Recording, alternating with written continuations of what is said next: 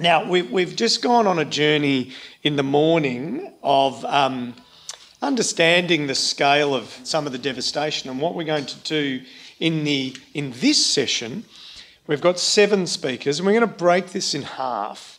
And this whole session 2 is about, I guess, the technologies, the how, some new and maybe some not so new of the cutting edge technologies that things like gene drives, things like biological controls, immunocontraception.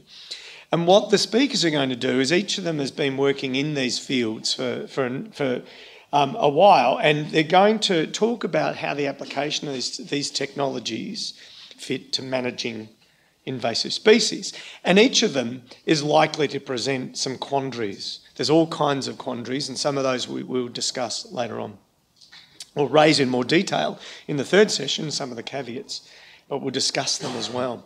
So what we'll do is we'll have 4 speakers. Rather than have 8 speakers in a Q&A or 7 speakers in a Q&A, we'll have 4 speakers, then a Q&A for about 15 minutes, and then the last 3 speakers and a Q&A, and then lunch. So the first speaker, he says, reaching for his notes, is Andreas Glanznig, who is the CEO at the Centre for Invasive Species Solutions, that just got a massive plug at the end of the last session. Just connecting the dots for all of you in case you missed it. And I'll invite you, Andreas, to come up and start. Great, thank you. Thank you, and just because we've got 13 minutes, I'm just going to start my clock so I don't go over. Look, I wanted to start by just talking about one of the key points made in the last session, which was around the need for collaboration, and particularly when you've got capability dispersed around the country and around the globe.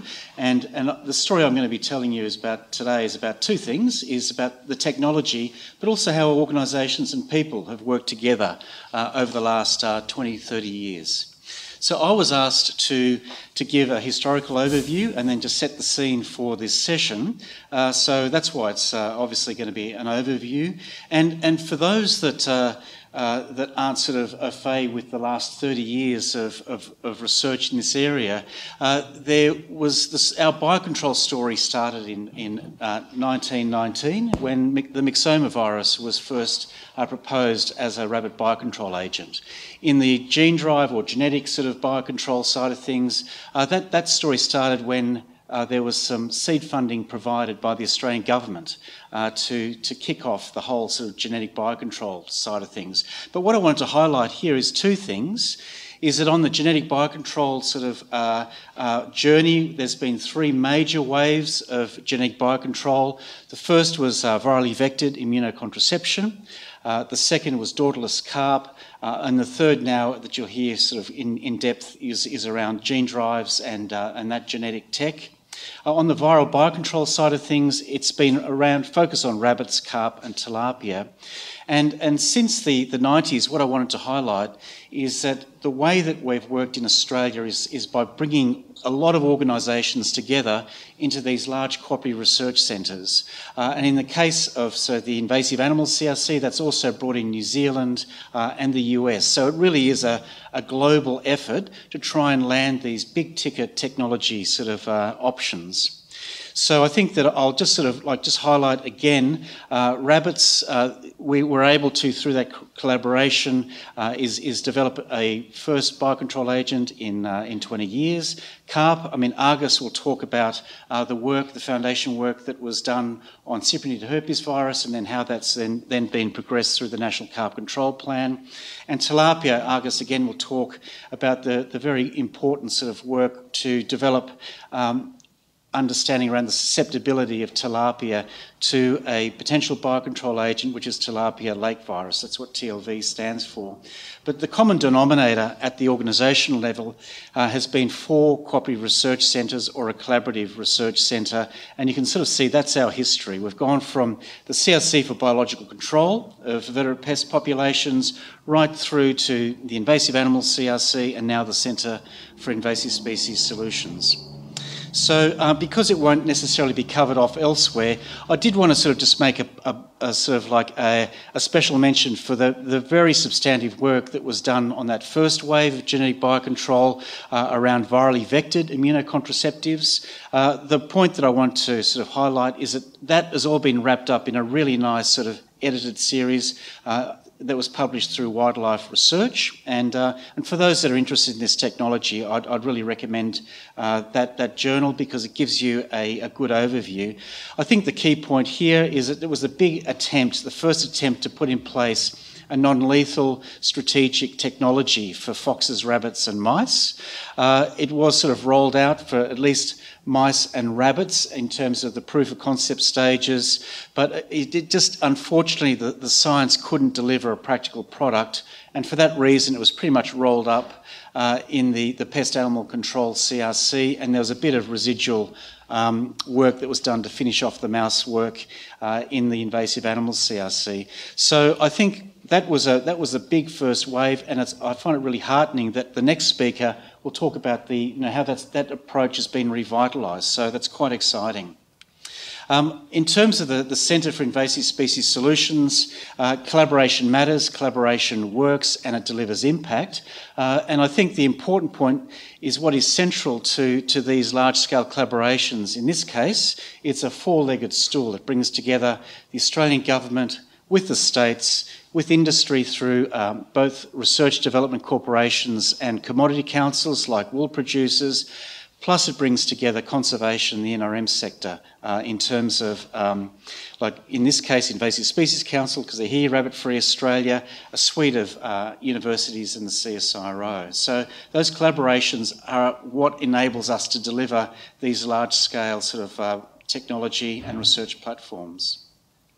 So I'll just mention two of the pipelines that are currently in train through the Centre for Invasive Species Solutions. The first is in relation to a viral biocontrol, and the important point is that our approach is around innovation pipelines. So it's about putting in place the capability to work through, in a sense, a problem systemically to take you from ultimately a point of where we landed. It's sort of after the original release of calicivirus in the mid-90s, and it was trying to sort of work through a top-up, a more effective variant that could also work better in the temperate areas of Australia. So this sort of approach sort of highlights that we tend to work through 20-year biocontrol pipeline strategies, and this is the one for rabbits. It also enables us to sort of not only work on the research and the tool, but also the delivery systems. In this case, it was a new freeze-dried system that enabled us to very cheaply and widely disseminate the biocontrol agent. I do want to sort of also highlight again the collaboration. You've got a Team Australia approach with the Commonwealth, the CSIRO, a whole bevy of states, as well as community groups like Rabbit Free Australia, and obviously industry, in this case through MLA and Australian Wool Innovation. I think Ewan made a very good point this morning in his session to say there is a very sort of close nexus between foxes, cats and rabbits in terms of threatened species sort of conservation. And the important point here is that he mentioned that very important seminal work by Reece Pedler and co that highlighted that rabbit biocontrol at landscape level is also very effective landscape control for foxes and cats in central and southern Australia. So, the whole idea is that we've got to look at ultimately the system level benefits you can get from any particular technology. The next sort of pipeline that I'd like to outline, and it's probably going to be the headline act today, is around genetic biocontrol. And to that end, the Centre for Invasive Species Solutions has really been working with our partners to put in place a national decision and investment framework. So that was completed and released a year or so ago. It was led by CSIRO, but involved obviously the states and a number of other NGOs. And the important point here is, again, rather than just working in parallel in our own respective silos, what we're trying to do with the National Investment Framework is bring everything together so we can ensure that we've got a strategic efficient way forward on this technology. I think the two key points that I'd like to bring out of the current program is that the decision framework also enabled some prioritisation to get some agreed priorities in terms of need, as well as what is feasible from a technology point of view. So you can sort of see here, you've got sort of targets of both mice, rats, as well as rabbits. On the sort of the fish amphibian side, you've also got carp, foxes and feral cats, and importantly, there's cane toads are in that mix as well. And the other sort of key sort of point is that we've progressed the proof of concept work in two streams. One is trying to sort of look at mammal targets through a model. That's the mouse, and Paul Thomas from the University of Adelaide has been leading that work, and we'll talk to that. On the other side, we've got sort of the fish model, which is zebrafish, and that's also being investigated by Macquarie Uni, and so they'll be talking later on today as well. So the point here is that we're making a contribution, but I will point out in the case of sort of the University of Adelaide, it is a Team Australia approach, and there's a lot of other investment going into the University of Adelaide work. Part of that, I should also say, is it's not just Australian investment, it's also US and New Zealand investment. It's also building on research that's underway globally. And the point here is that one of the key international collaborations in this space is the genetic biocontrol of invasive rodents collaboration. And you can sort of see that there are a number of key Australian institutions involved. And we, as well as Macquarie University, are affiliates that sort of are working with one of the foundation members in this space, which is CSIRO. So the point here is that if you're going to sort of accelerate the whole innovation process, it really matters to work collaboratively, to work within an international system where you can drive this technology forward. So where to from here? What we've landed, I suppose, and then Paul will talk to this, is that University of Adelaide has done amazing work to land the world first gene-derived mammal, and I won't steal his thunder, but to say the point that I'll say is that within the context of a national decision and investment framework, what you've now got is turning sort of like blue sky research that was, like just let's say 10 years ago was the realm of science fiction, into ultimately there's now a very sort of defined pathway to ultimately a practical technology for deployment. And that's what's proposed in the next 5-year program that the centre is currently putting together with our partners, and they're mentioned below. And I think there's 3 key elements to that. Firstly, it's about getting a deployment ready mouse prototype that you can then sort of see how the gene-derived mouse could potentially work within field conditions. The second is that you now have a proven technology, so the opportunities to start to work to those other priority targets, in particular rats and rabbits, and CSIRO are leading the rabbit work. And then finally, I'd like to also say that there's the opportunity to take that fish work into cane toads and also other potential pest fish, which are, the 2 prime targets currently are carp and tilapia. So where we're at, I suppose, as a centre, we're currently seeking co-investment to enable us to build that strategic national Team Australia program, and it's very exciting stuff.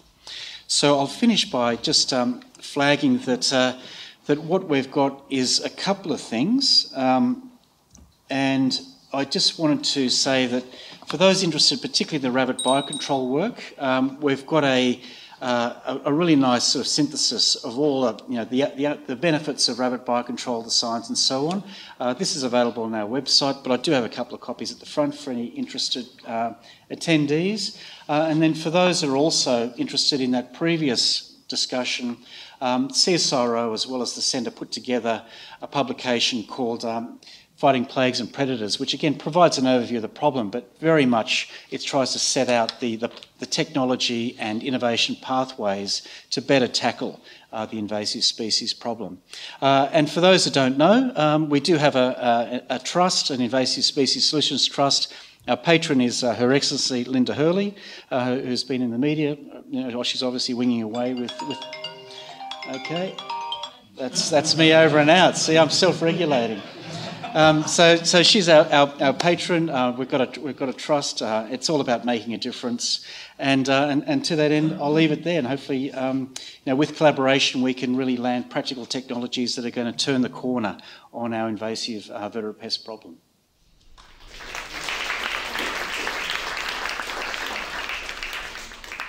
As an MC, you love self-regulation. Thank you very much, Andreas. So our next speaker is Dr. Tanja Strive from CSIRO.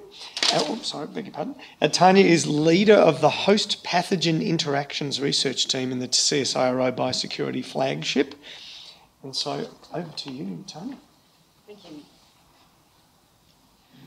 Well, thank you very much for the introduction. Thank you to the organisers for giving me the opportunity to speak here today, and I too acknowledge the traditional owners of the land on which we meet here today. So I'll jump right in. Australia has successfully been using biological control of rabbits for over 70 years now.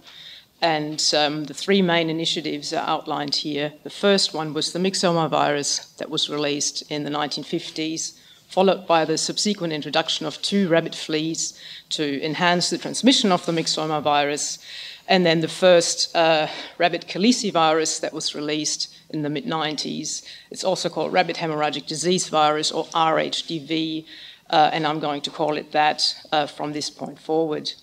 And it's been estimated that between 1950 and 2010, the cumulative economic benefits from these initiatives exceeded $70 billion worth of savings to the agricultural industries. And that number is now over 10 years old, so it's a lot more than that. Others have pointed this out before me, but obviously, in addition to the huge economic savings, there were massive, massive environmental benefits, because rabbits are, as an invasive as there are in their native range, there are a keystone species. So in Australia, rabbits have very negative both top-down and bottom-up effects. There is a lot of competition and land degradation caused by rabbits. But as we've heard before, rabbits also, large numbers of rabbits sustain large numbers of feral cats and foxes, which we know to be a key driver for mammalian extinction in Australia. And Ewan mentioned this beautiful paper from Reese Pedler and colleagues. If you have to triage where you spend your conservation dollars to make the biggest difference, go for the keystone species, and getting to the rabbits is one of the best ways of pulling down the cats and foxes at a landscape scale. Despite all these enormous successes, it's always important to point out biological control is never a silver bullet. It's just a virus never kills every single host. It just doesn't do that because the virus would cease to exist. But what's shown really nicely in this graph, which is from one of Brian Cook's papers, and we love it, we use it all the time, it shows both the massive impacts that the biocontrol initiatives have had on rabbit numbers, but it also shows that regardless what you throw at them, over time they have a tendency to come back up again. And there is a multitude of reasons for that. One is building population immunity in the residual populations after the virus has become established. But there is also ongoing host pathogen coevolution that leads to heritable resistance development that can lead to build-up over time as well. At the end of the day, though, what this means is, in order to protect these gains that were made, it is absolutely essential that we develop a pipeline of solutions, whatever it is, just to have something that we can roll out every 10 to 15 years to make sure we keep numbers under this damage threshold, which is just an arbitrary line in here for illustration. That threshold can vary depending on the landscape you're in. So Andreas mentioned it before me. In line with this pipeline strategy, in 2017, we added another variant of the RHDV to the mix. We referred to it as K5, and that's just a name. It is a naturally occurring virus variant, and it had some advantages compared to existing variants. I don't have time to go into any of these details. The virus was released nationwide through over 300 community-led release sites, and it was accompanied by a national monitoring program to track its spread and impact. And as part of that, people could send us a piece of their dead rabbit, and we would analyse it for them. So there's a rabbit scan app where you can go directly to the website. By the way, this still exists. So if you have a dead rabbit, send it to us, and we will tell you what killed it. Now, while the preparations were underway for this release, through the National Monitoring Network, we picked up the arrival of yet another RHDV virus in Australia. And it's actually not just a variant, it's a completely new rabbit calicivirus. It emerged in Europe in 2010, probably from benign ancestors, non-virulent versions. And it's quite different because it can overcome immunity to other virus strains. It can kill very young rabbits and hares as well. We first found it in Australia in 2015, but it became clear that it had been here for some time before that. And very quickly, it became the dominant strain in the Australian environment, and the data suggests that on average, it led to a reduction of approximately 60% of wild rabbit populations across Australia, which is a great success. However, we know, obviously, from the previous slide, it's not going to stay like this forever. So, and at this point in the piece, we're now, 2018, and the obvious question is, so what's next in the rabbit biocontrol pipeline? Is there going to be another emerging RHDV, 3, 4, 5?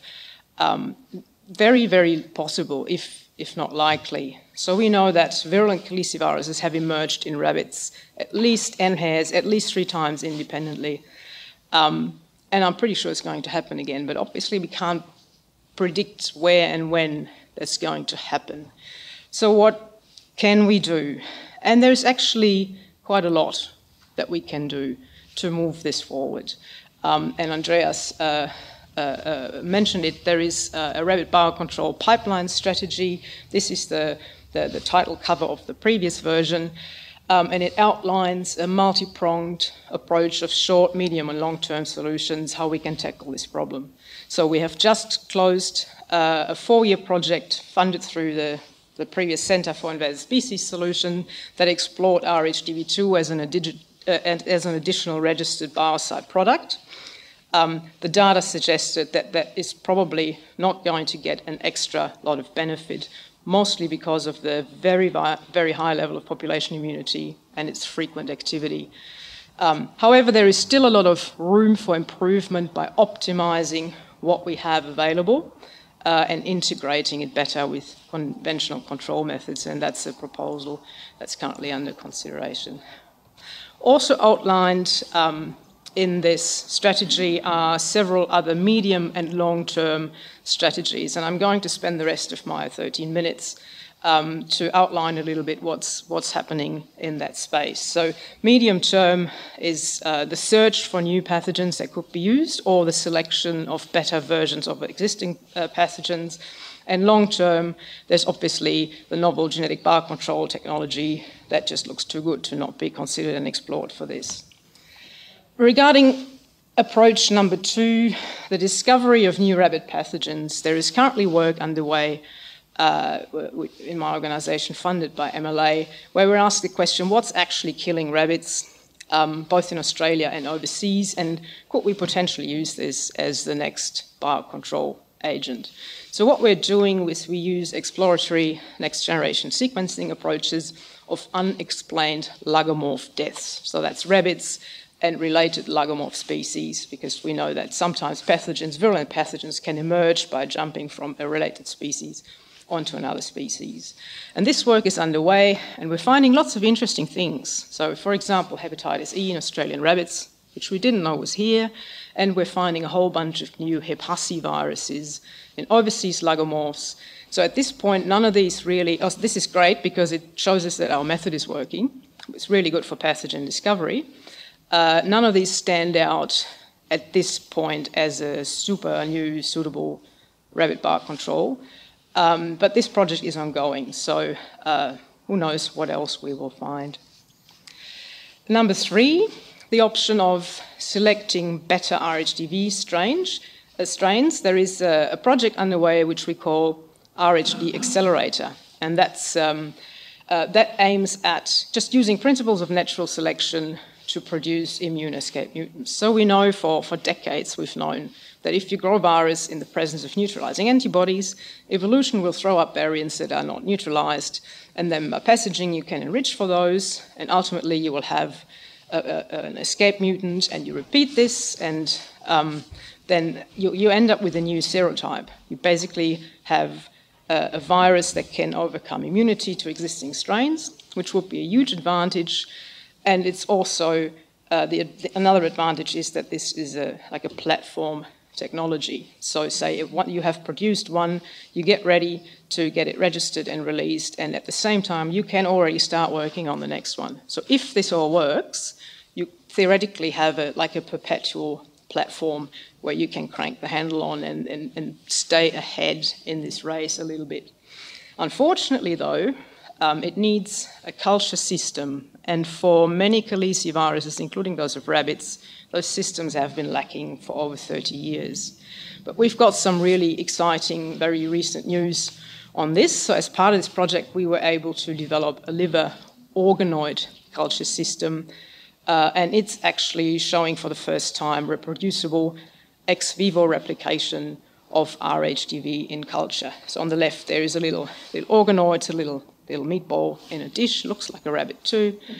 And below is an immunofluorescence, and the green is indicating virus replication. So this needs optimization, upscaling, obviously. It's not perfect yet, but it's really, really exciting. And another exciting aspect of this is we can use this system to investigate issues of species specificity without actually having to infect animals. So we have shown that RHDV1 grows in rabbit organoids, RHDV2 in rabbit and hares, and none of them grow in mouse, cat or fox liver organoids, which is really exciting. Number 4, and most long-term, and other people will speak more about it in the next session, novel genetic biocontrol approaches such as gene drives. Here illustrated like the simplest case that's often used. All offspring turns male and ultimately the population will crash. There is a little bit of work underway at our end, and there is more work underway through other research partners, which we'll also hear about later in this session. So what's happening at this end is we're doing a whole genome sequencing of Australian white rabbit populations, because it's kind of essential background information to have. And then we're subjecting that to gene drive genetic modeling. So that helps with the target selection, the genetic target selection, specific sites that could be specific to a particular population, and risk assessment. But going forward, we also we will commence working on actual drive mechanisms in rabbits and do some target gene validation. And anyone interested in a postdoc in this area, please come and speak to me afterwards. So I'll end with this slide. It doesn't really matter what we do, but what does matter is that we keep trying, and that we keep trying investigate multiple different avenues. And I don't know what the next thing is: accelerator, genetic biocontrol, something else altogether, a new virus that will emerge. It doesn't really matter. What really matters is that we do everything that we can to keep the area above the curve as big as possible for as long as possible, because it's about the rabbits that are not there. So that's where landscapes get a chance to recover. Thank you very much. And I don't want to linger on this slide, but I just want to at least put it out there. This is obviously a cast of thousands, and this only covers the last few years. This is a massive collaborative effort, has been and must be a massive collaborative effort to implement things at this scale. Thank you very much.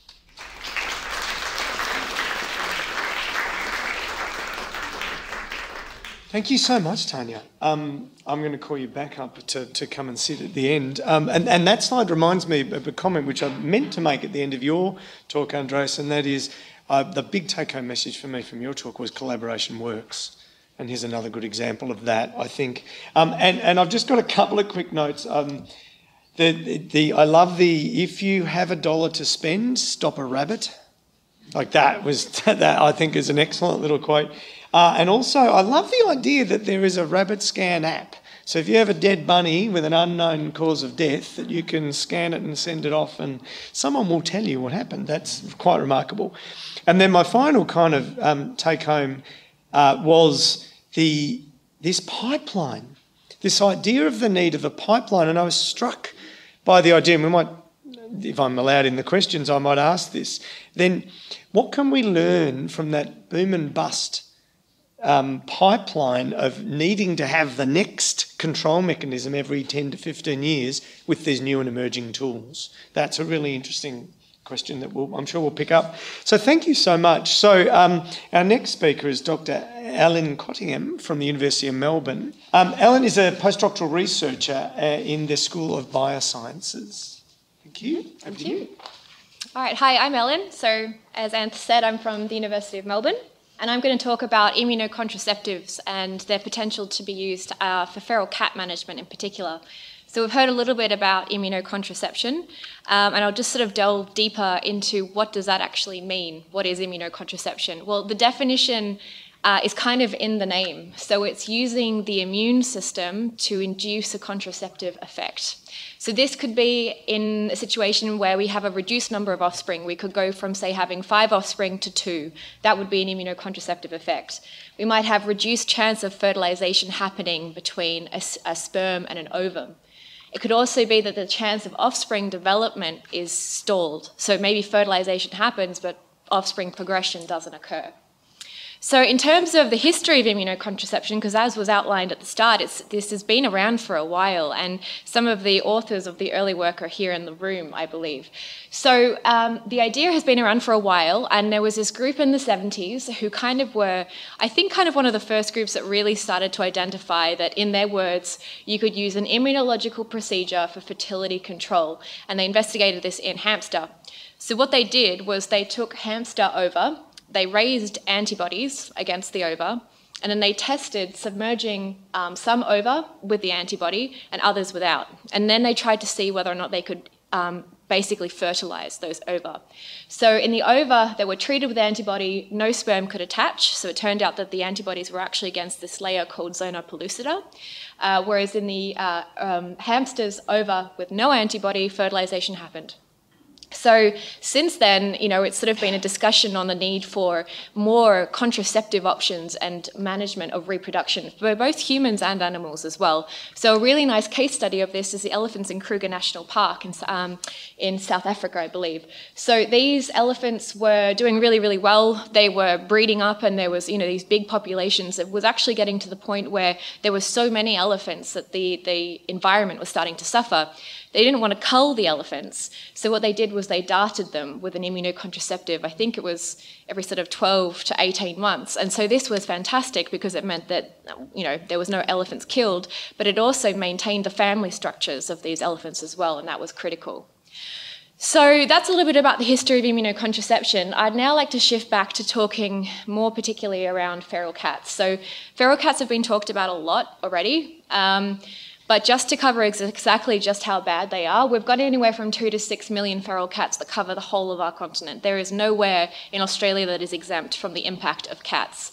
So one cat, this is estimated by the Australian Wildlife Conservancy, will kill about 5 to 30 animals a day, or usually in the evening, although I've been sent video footage of a cat in South Australia, and she had about 75 animals in her stomach that were identifiable. So this equates to about 75 million native animals lost a day with these sort of figures. As mentioned, and I think it's just not talked about enough yet, is that they are not only a vector for toxoplasmosis, but they're also the primary reservoir for it as well. So as we heard from Gerald, you can have abortions in for lambs and sheep flocks. It's also starting to be recognised as a major health problem for humans as well. So mental health issues, major one. Changes in behaviour, as Ewan pointed out as well, so risk-taking behaviour. So it's just all round we have a big feral cat problem. And we've spent almost $19 billion on feral cats since the 1960s. So in terms of what we do right now for feral cat control, most of the time it's lethal removal. So shooting, trapping, baiting, these sorts of things. The Felix grooming trap is a new invention that's still in development, I believe. It's really interesting. It sprays a toxic substance onto cats when they walk past, and then the cats ingest that toxin as they groom themselves. Cats are really hard to bait because they prefer live kill. They don't really like eating baits that have been buried. And this makes it really hard to manage them. And really important to mention that with all of these, that there's considerable welfare concerns. And as we think we'd all agree, is if we can offer control options with higher welfare outcomes, we should absolutely be looking into them. So I want to talk about immunocontraceptives, but virally delivered. So there's a lot of things to unpack when we think about viral immunocontraceptives. So our group has been making viral immunocontraceptives for cats, and I'll just sort of walk you through exactly how we went about making them. So first, what we do is identify a reproductive target. So this is a reproductive gene. If it's damaged, if it's disrupted or missing, leads to a really big decline in the reproductive potential of that animal. So we take that gene and then we put it into a viral vector. We clone it into the genome of that virus. That virus is now called a recombinant virus, and in this case it's carrying this reproductive gene. So this recombinant virus is then allowed to infect the cat or the host, and what you hope happens is that the virus will get into the cells of that cat, it will start doing its thing, it will start replicating, but it will also start producing reproductive proteins that we've put into this viral vector. Now, two things we hope happens is we hope that the host immune system will come along, they'll see this cell is infected with this virus, and see that it's producing reproductive proteins in that cell. And we hope that it recognizes those proteins as coming from an infected cell, so therefore virally produced, and something that should not be there. So what we hope is we get an adaptive or antibody response against those reproductive proteins that we've put in there. The second thing that we hope happens is that the host immune system is now no longer able to differentiate between what is virally produced and what's its own natural production of these proteins. So the immune system sort of turns around on itself and destroys its own reproductive potential. That's what we hope happens. So there's a lot of things to think about with something like this. One of the biggest things that we had in our mind when we were going through the development of such a technology is what viral vector do we use? So keeping in mind that we want to really, really maintain the highest possible welfare outcome for the cat at all times, we're proposing that we use feline herpes virus, and there's a number of reasons for this. So first of all, it's a really large DNA virus, so that might not mean much to people, but a large DNA virus allows us to stably integrate DNA into it. It also means that if it's a double-stranded DNA virus, it's likely to have very good repair mechanisms, which means unlike other certain viruses that have been spreading around the world in the last couple of years, it repairs itself and mutations don't accumulate quite as fast. So that's one good thing. It achieves latency. So this is when it basically goes quiet and then it will reactivate upon certain cues. So this means if we had a reproductive virus that reactivated every time the cat was stressed or tired or perhaps pregnant or whatever, what have you, it would be like a booster contraceptive effect continuously for that cat. And so, the clinical signs for feline herpes virus, most of the vets that I speak to, when they find out a cat is positive with herpes, the cat doesn't even really show much of anything. Sometimes there's a bit of nasal discharge or runny nose, a bit of coughing, but it's very, very low. It's like having a very mild cold. So in that sense, as viruses go, this is a good option in terms of welfare outcome. Should also note as well that it has been studied extensively since the early 1990s as a vector for other feline pathogens. So it's very, very well characterized in terms of its ability to act as a vaccine vector. So we had the virus vector that we were interested in using. The next question was which reproductive targets do we go for? So we settled on two, which are probably the two most famous reproductive targets in terms of immunocontraception and even moving into gene drive soon too. So gonadotropin-releasing hormone is a male and female related hormone. So in males, it triggers things like spermatogenesis. In females, things like oogenesis. So if you knock it out, you get basically quite impaired fertility in that animal. Zona pellucida, on the other hand, is female-specific. So the zona pellucida layer is this protein layer that surrounds the oocyte, and it's there to make sure sperm binding occurs. So if it's not there, sperm can't adhere, can't attach, fertilization can't happen. So we took feline herpes virus as the vector and these 2 reproductive genes, and we made the first feline herpes virus immunocontraceptive. So you can see here in the sort of grey picture, these are cat cells. I should also say, alongside these 2 reproductive genes, we put in green fluorescence as well so that we could see when the virus had been successfully modified. And, the optics aren't great, but hopefully you can see on the right here there's green fluorescence showing up where this infection is, which was indicative to us that we had the first recombinant. And indeed, sequencing confirmed that. So this was the first feline herpes virus immunocontraceptive. We've since made several more, and we're characterising them extensively in vitro, and we'll be moving on to in vivo studies as well. So there's no other changes in this strain to the genome, which is something that's been an issue for other people making contraceptives in the past. So there's a lot of considerations when we're thinking about something like a viral immunocontraceptive. A lot of questions come to mind. The number one question I get asked is, what about my cat? So number one question across the board. But it's a really important and valid question, because cats are such wonderful companion animals for many of us, and many people worry about what would that mean if we release something like that here. So 3 things on the what about my cat point. The first thing is that Australian owners are excellent at vaccinating their cats at kitten stage often. So it's usually against sort of 3 viruses, of which 1 is feline herpes. So most owners already have their cats vaccinated against feline herpes. If there was more circulating herpes in the environment, this would mean the cats have protection against those clinical signs. Second of all, your cat should also be desexed. So if it does get it, it's just a contraceptive. So, don't just rely on the contraceptives we're making. Do desex your cat as well. But, you're welcome. But we shouldn't think of it that way. But the third point that still gets me in trouble, it's sometimes apparently still controversial, is that your cat should be inside. It should not be roaming. If you let your cat outside, I guarantee that it is killing animals every night. There is no question about that. So please keep your cat inside. That all means for their health as well as yours too, with things like toxo around. But it also means that if they're not circulating and roaming, that they're not going to come in contact with feral cats. So the next question that's a really interesting one is, could the immunocontraceptives jump species? So obviously, after what we've all gone through in the last few years with COVID, this is a very important question. So feline herpes is a very interesting virus in a few reasons. I think it's interesting. Never thought I'd have strong opinions about a virus, but I do about this one. It has never been found outside feline species, never confirmed to be outside of the feline range. And it also has incredibly low sequence diversity globally. So if you took a strain from the US or from Japan or China, from Korea, from Australia, they're all very, very similar. This means, and the virologists in the room might have picked up on this, that recombination, if it does happen, there's not much diversity for it to swap. This doesn't mean it can't happen or it can't acquire new traits, but the traits that it would need to acquire to jump outside the cat host range are actually very well defined, and it's actually very, very unlikely to occur. The biggest point in my mind, the biggest concern I have personally for this project is the other feline species. This is the big one. So we would always want to contain this in Australia. We're fine here. We don't have any native felines. But if this ever got out of Australia, which, it's a virus, let's be honest, this is where stranger things have happened. What about the other felines? That's the most important thing. So we are looking at a new technique that's only been characterised in the last few years.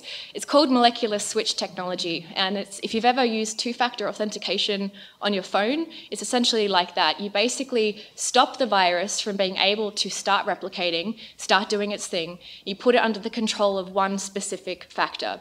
So I'm proposing that this virus be put under the control of a domestic cat-specific switch, so that even if it did come into contact or close range of endangered felines, they would not be able to provide that domestic cat-specific protein that would allow the virus to start replicating.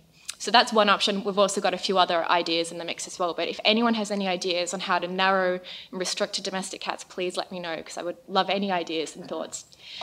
I guess the thing that hasn't been talked about today, thank you, and that I would like to kind of end on is this point here, is that these viral immunocontraceptives are decades away, and that they take really significant investigation and consideration. So some people get quite anxious, and I understand why, because they think, oh, we're just going to release something like this in the next 5 years, and that couldn't be further from the truth. So this is about coming up with options. I think the point of this symposium is showing what options we have available, and whether or not they might be appropriate is only going to become apparent in the next sort of 10, 20 years or so.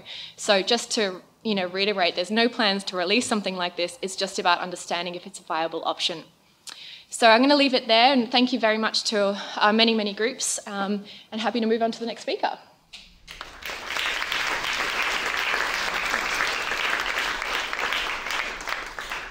Thank you so much, Ellen, for a really thought-provoking talk.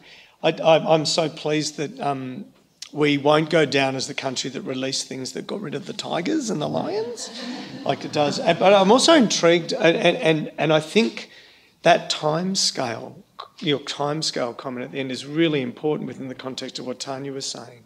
That we're right, we need these pipelines coming through, that we need to be 2 decades ahead of the next intervention that might be required. So thank you very much. And I will. After Agus speaks, we'll have a Q&A with the 4 speakers from this first part of the session. Agus Sonato is our final speaker in the first half of this session. Agus is a senior research scientist at CSIRO, working on gene editing technologies in agriculture and aquatic species. So being a marine ecologist by trade, I'm looking forward to this one. Thank you. Agus, all yours. Thank you for the opportunity to share our story on fish viruses, and thank you, Andrea, for setting the scene for the viral biocontrol in fish. So the first virus I'm going to talk is Cyprinid aureus virus, taxonomically known as Cyprinid aureus virus. It's also known as koi herpes virus, from which the first virus isolated. In Australia, it's known as the carp virus. So this is a typical koi herpes virus outbreak in carp, cause high mortality in carp and significant economic losses to the farmer. So safety and efficacy, as you know, is the major concern for any success of viral biocontrol. And we need to take this into consideration before any exotic viral biocontrol to be considered.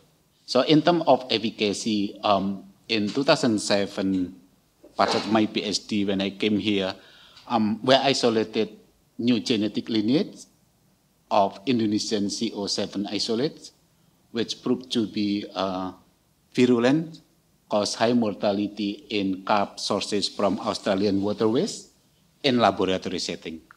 We don't know yet how it performs in the field, considering all the environment, temperature, fluctuation, and so on. In terms of safety, Chemical lead this project, initiated the viral biocontrol in carp, and did fantastic job on the non-target species testing. So 22 non-target species has been exposed to the virus, no clinical sign of disease, no mortality, 1,000 samples tested, and no evidence of viral infection with the virus.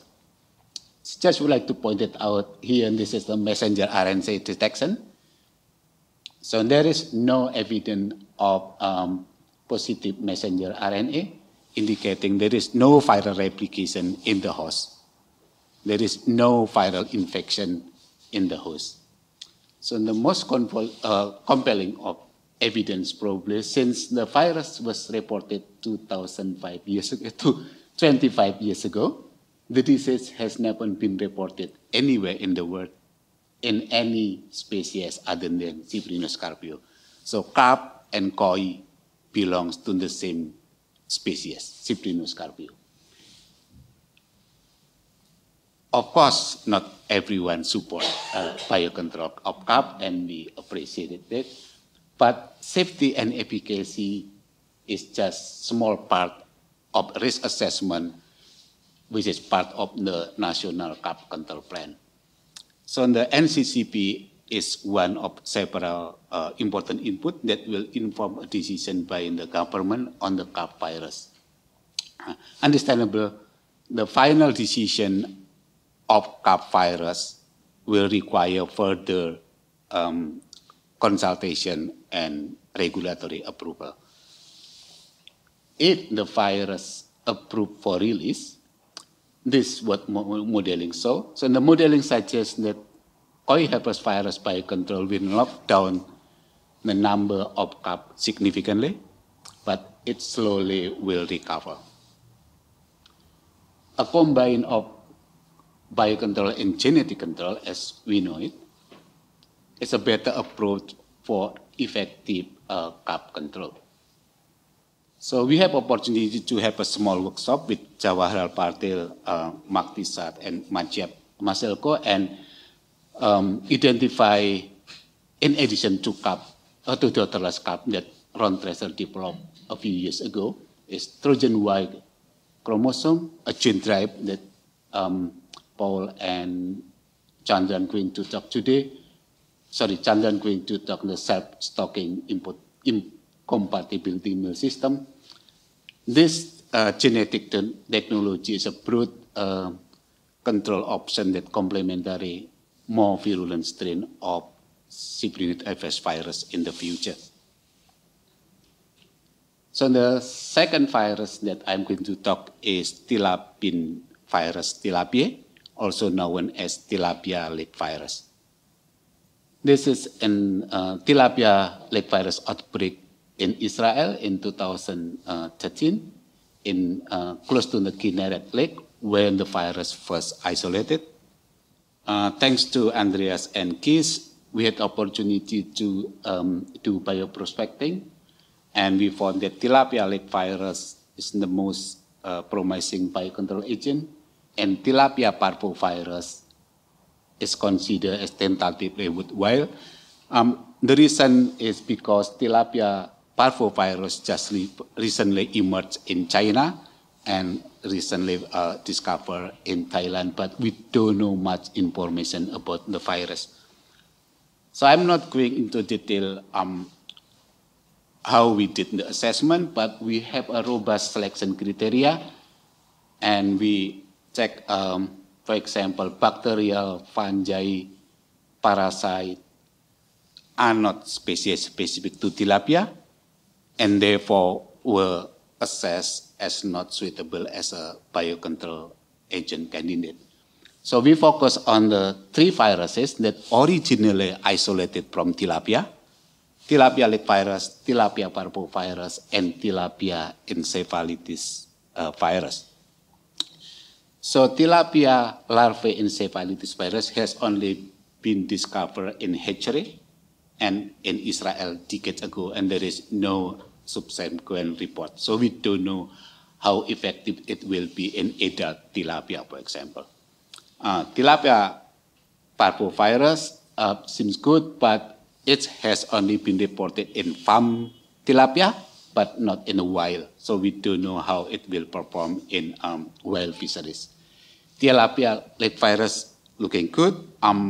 We got some positive score there, but viral biocontrol agent has never been used or approved for use for aquatic invasive species.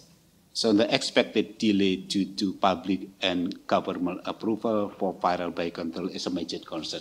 And that's why we put public and government approval requirement as a major concern here. However, as we know, we have very strong legislation, Biological Control Act 1984, which can facilitate the process. So in terms of safety, this is outbreak again in Israel. Kinneret Lake hosting 27 species, but tilapia lake virus only affected tilapia, but not other species, suggesting species specificity of this virus. So tilapia belongs to Cichlidae, which is a non-native Australian family. In terms of efficacy, tilapia lake virus is virulent in tilapia, cause high mortality in tilapia. It also decreased wild tilapia population in Kinneret Lake, so we know that it's work in the wild fisheries. Reproduction number 2.5, so thanks to COVID, we know what it means. So in terms of biological control, if we introduce tilapia lake virus into tilapia population, most likely it will spread and the disease occurrence will increase over time.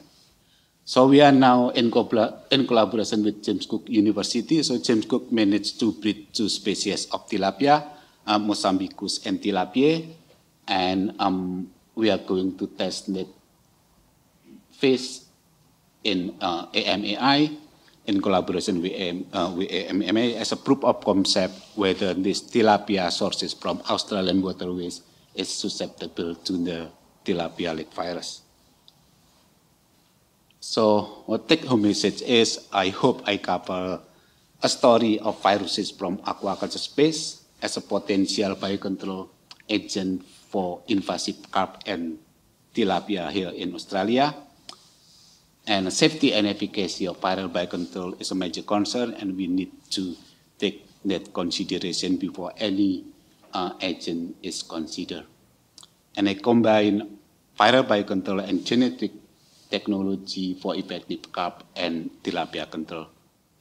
Again, this is a big collaborative project, and I will thank you, everyone, and collaborator and funding agent, and also RSV for invitation to join the meeting, and perfect scheduling. So see you at the MCG.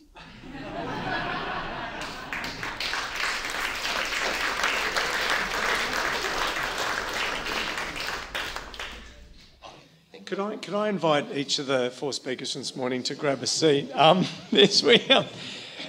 Anyone from Melbourne knows how controversial it is to talk about football at a workshop. But thank you very much, Agus. It's so interesting, as you were talking about the tilapia, I was struck by exactly the same question, Ellen, that you had asked, except about what about my cichlid? So it's the same, it's very similar, conversation will be happening with cat owners and cichlid owners about some of those technologies.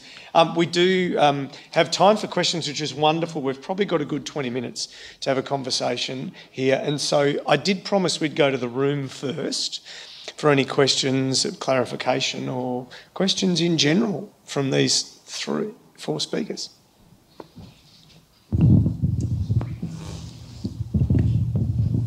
First of all, thank you everybody for your presentations. I'm not a scientist, but I've understood everything, so I think that's really important. All your work is absolutely fantastic, but I'm just interested in how do we get the community engaged and in understanding. Rabbits look cute. Fish look interesting. All of them look interesting. We're all worried. Well, I don't have a cat because I can't stand them, but and what they do to the environment. But how do we engage? And maybe that's the next session. But how do you get your work done and explain to people the community? Because I think it's community engagement that's actually going to help these challenges. Thank you. That's a great question. And given, Ellen, actually you addressed this directly, I might start with you, and then maybe I'd love to hear from each of you about in your experience with the different sectors. Yeah, absolutely. So cats are probably one of the most loved species we have. In terms of invasive species, they are one of the most emotive when people think about it. What I have found works really well is kind of outlining, I think, first what the challenges are with cats, really reinforcing, as they did at the end, that it's not about pushing to release anything and as fast as we can. It's all about investigation into, is this even an option? And I think just being really respectful of where people are coming from, because they often, they don't have the privilege perhaps of have been worked in science their whole lives, and being really respectful that there's a lot of feelings that come up, not just about the cats, but also about, my context, something like a virus. It's a lot of really valid feelings that come up with something like that. And I think just, working through really, really consistent language. So you try and really reflect on what are the key points you're trying to put forward, why you're doing it, and some of the science behind it, and being really consistent with your messaging and making sure you're across being able to describe your work in a way that's everyone can understand kind of to the best of your ability what you're doing. It's a really tricky one, and it's not going to be done in a year, 2 years, 5 years. It's consistent messaging that we need to kind of have everyone on board for a long time. I think what I worry about is that we'll get to a stage where we have these options and then sort of dump it into the public consciousness that these are things we're thinking about, and no one's had time to really think, settle, reflect on it. It's really interesting too, and I think just at a meta level, the fact that what I take out of that is that you need to spend purposeful time, effort, and energy on that engagement. So if you had 10 slides, one of them was about that. And so that's actually part of the story. Tanja, you look like you want to jump in, and then we'll come to you guys down here. For us in the rabbit biocontrol space, our main interface where we interact with the public is actually when we report out those test results, and we deal with quite a few grieving pet owners who've lost their pet rabbits. And it's exactly as Ellen said, it's understanding and validating their point of view, but getting the consistent message across that there is a very big difference between feral rabbits and domestic rabbits, and we give them biosecurity advice as well, and that I think goes a long way of at least ensuring a little bit of social acceptance or understanding that there is actually a difference between the two. But beyond that, that there is obviously a lot more that can be done, and getting them early and starting educating people early, getting it into the national curriculum. And for this, I would probably palm this off to Andreas, because I'm sure he has a lot to say about this as well. And I suppose we've got some hard experiences, like the release of the rabbit biocontrol agent in 2017.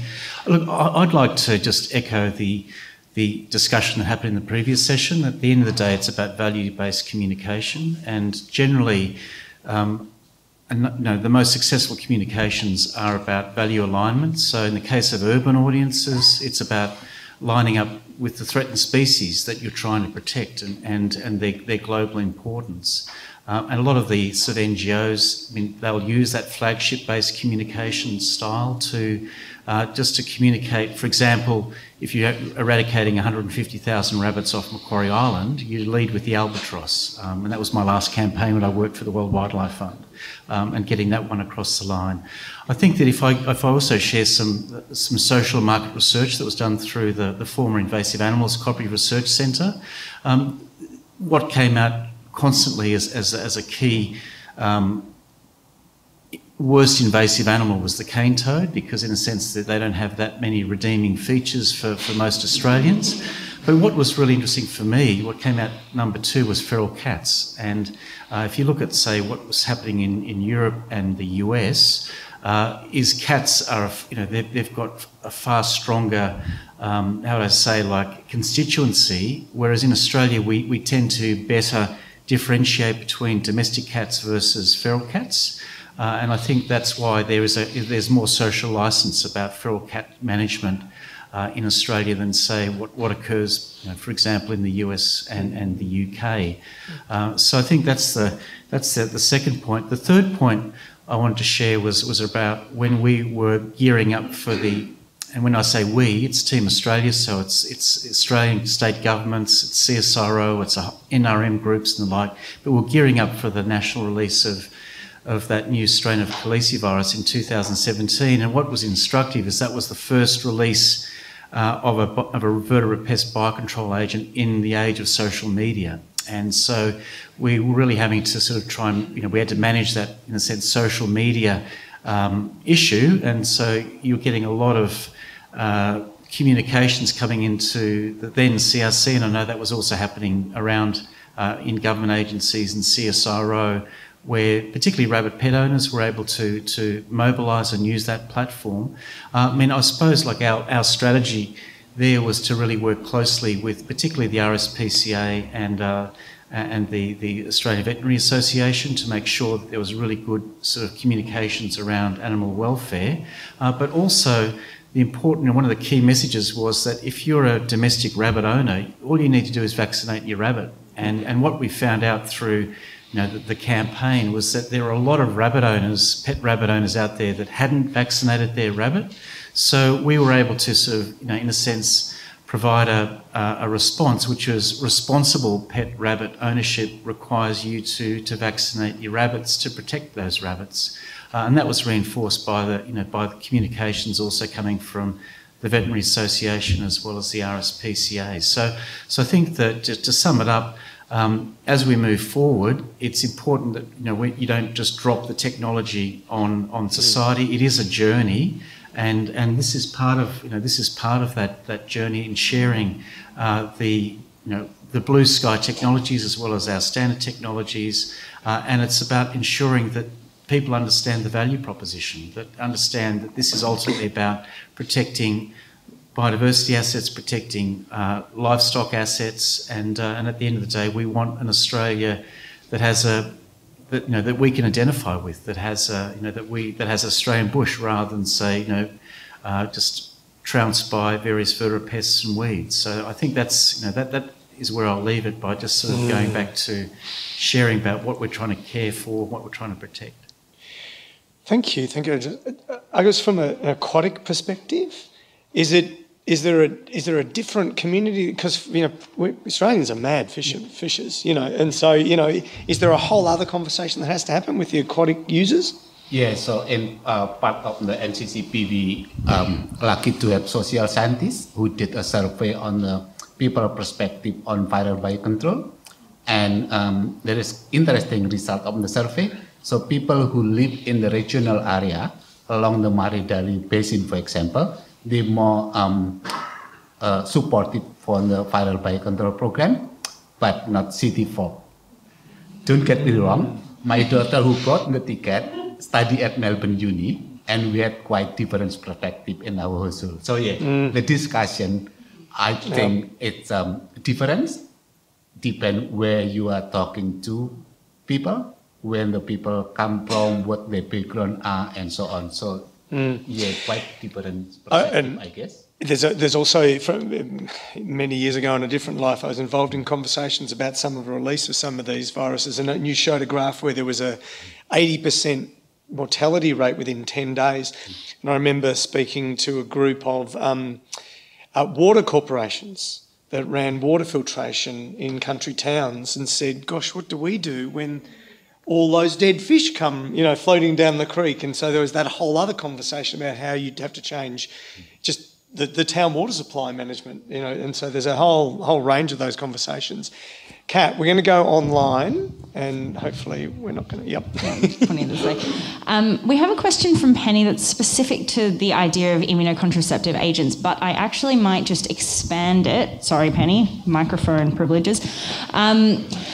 So the question is kind of asking, it's all very well to say, this works in a lab, it's lab proven. How do you get that into bait or another delivery method? And then, how can you guarantee it's going to work in the field? Oh, that's such a good question. It's the $1 million question. It's really, really hard. Yeah, absolutely. You're so right. Thinking about, this stuff is so preliminary right now. So it's still really, really basic first in vivo trials. Is it safe, first of all? Is it not going to cause much disease? Is it a good contraceptive? And then we start to work on how would we, try to disseminate something like this through Australia. There's a few options that we're looking at, and we've kind of tried to manage both options. So one is that the virus spreads from infected cat to infected cat to infected cat, and each cat, as they receive it, becomes infertile or has a contraceptive effect. That's one option. It might be in 10 to 15 years that we're just not comfortable with that as an option. That's very, very likely. It's too risky for some of the reasons I outlined in the talk, in which case we have what's called a vaccine variant. So it's the same virus, but it's been attenuated to make it more like a vaccine. So in that case, it could be darted, it could be put into non-lethal baits, it could be...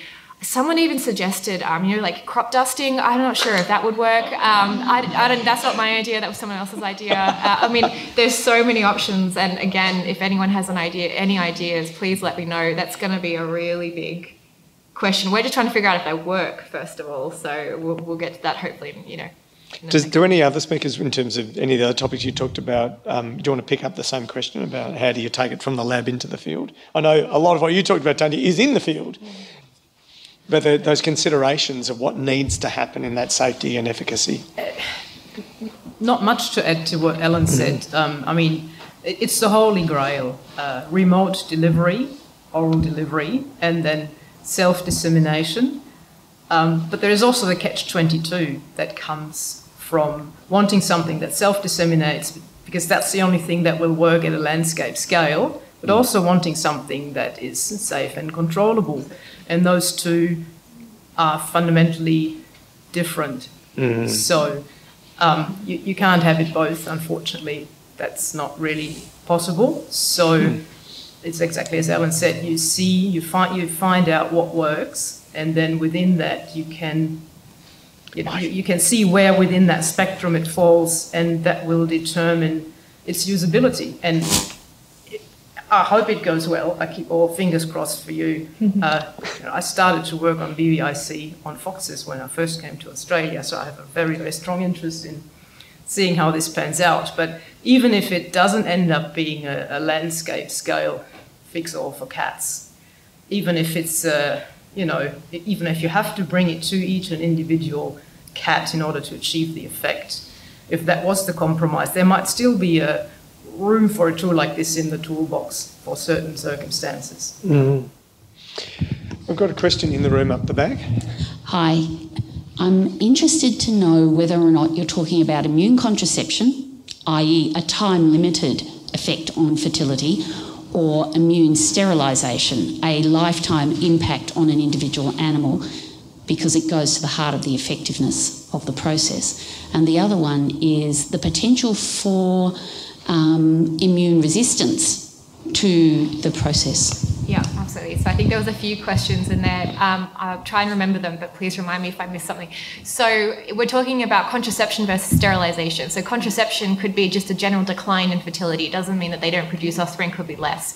So that is certainly one option that we would consider a very good outcome. So if you think about a cat, they might have 5 kittens.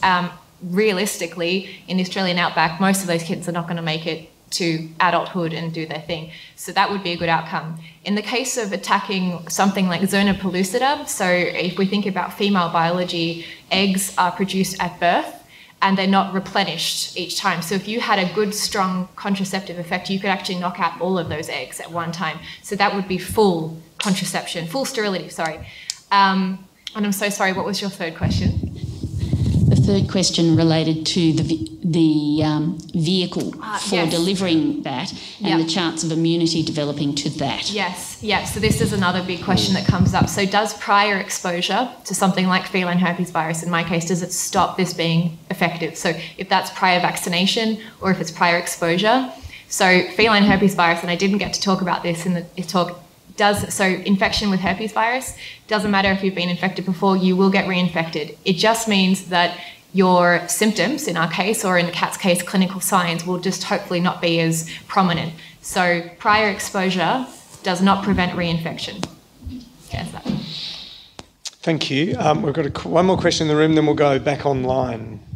My question is about what happens if you succeed. So you mentioned with the fish as an example, and I know that was a concern with carp, that if this thing works, and it works really well and quickly, you will have a whole river that's full of dead fish, which will absolutely trash the aquatic nature of that system, right, in terms of the oxygen and all those sort of things, right? And so what modelling is done to look at scenarios where you actually succeed and say, okay, if all these tilapia die or all these carp die, what might happen to the invertebrates, the fish, the frogs, everything else that's using that system over that same time period?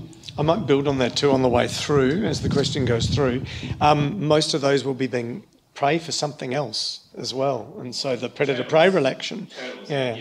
So who would like to... I mean, we can take it from the aquatic perspective and then take it from terrestrial. Yeah, very interesting question, and that's also part of the NCCP. So we have ecologists who are working on that area, so to assess what the risk of black death, if you like, or black water result from the mortality. So we don't expect that there will be suddenly million carp die in one day, for example, and there is a risk assessment on the water quality as well. So I guess, it's a very interesting question, but I guess we have a modeling on that as well. So I'm not directly involved on that area, but what I can say is we do have a plan in place to at least predict what is going to happen when we release the virus. Thank you. Yeah, Andreas. I'll just add to that. I mean, and we sort of like handed the baton over for the carp biocontrol program to the Fisheries RDC in 2017. So what I want to say though is that under like what we were funding in that first tranche was very much around target specificity and susceptibility trials. The unfunded bit was all around your question, which was the ecological risk assessment and so on.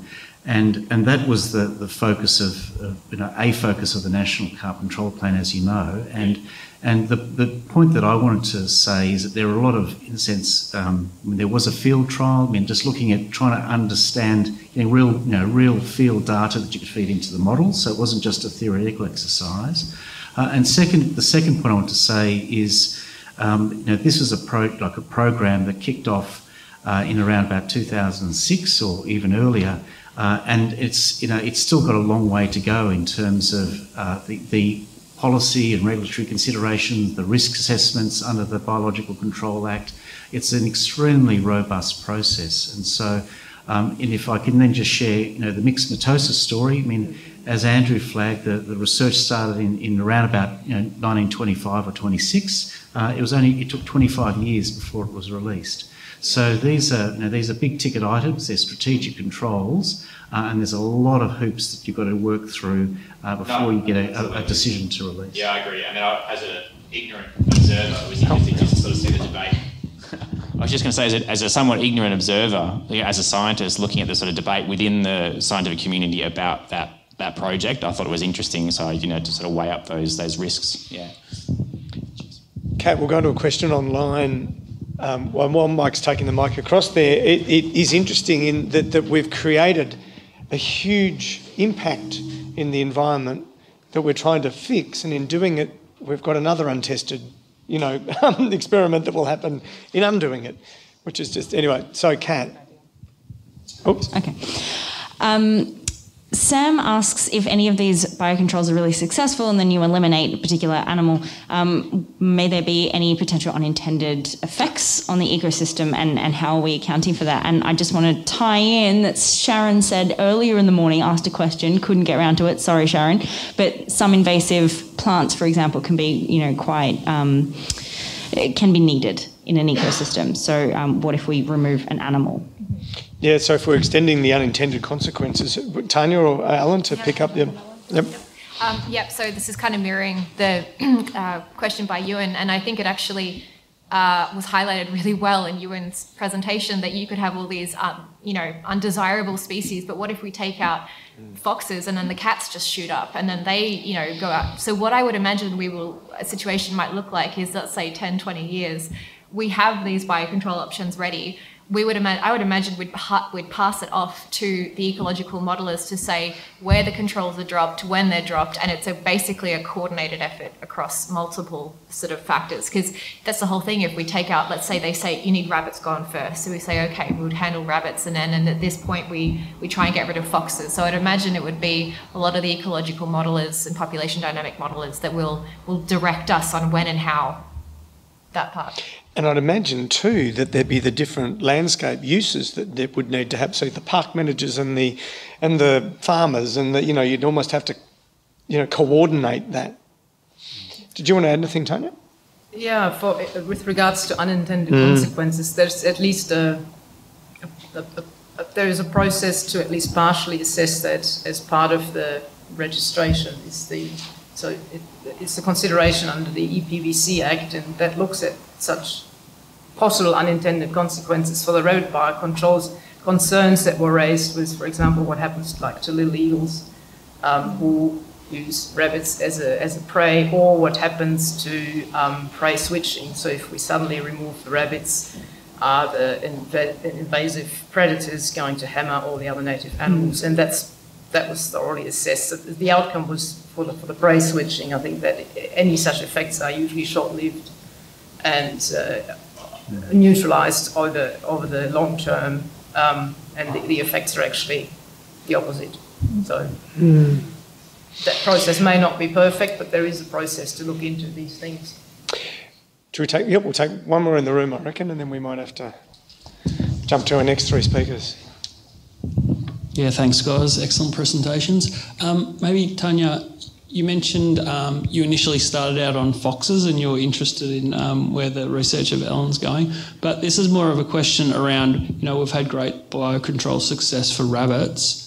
Is it purely a function of funding and time period we've been in the game? So when considering into, how could we do the same for foxes? Is it just purely the amount of research that's gone into this and the time and how that might transition to other invasive species? I hope I understand your question correctly. So time and research and continuity of research is absolutely essential. However, with rabbit biocontrol, the success that we've had was largely due to the emergence of two types of viruses that were enormously suitable to the task. And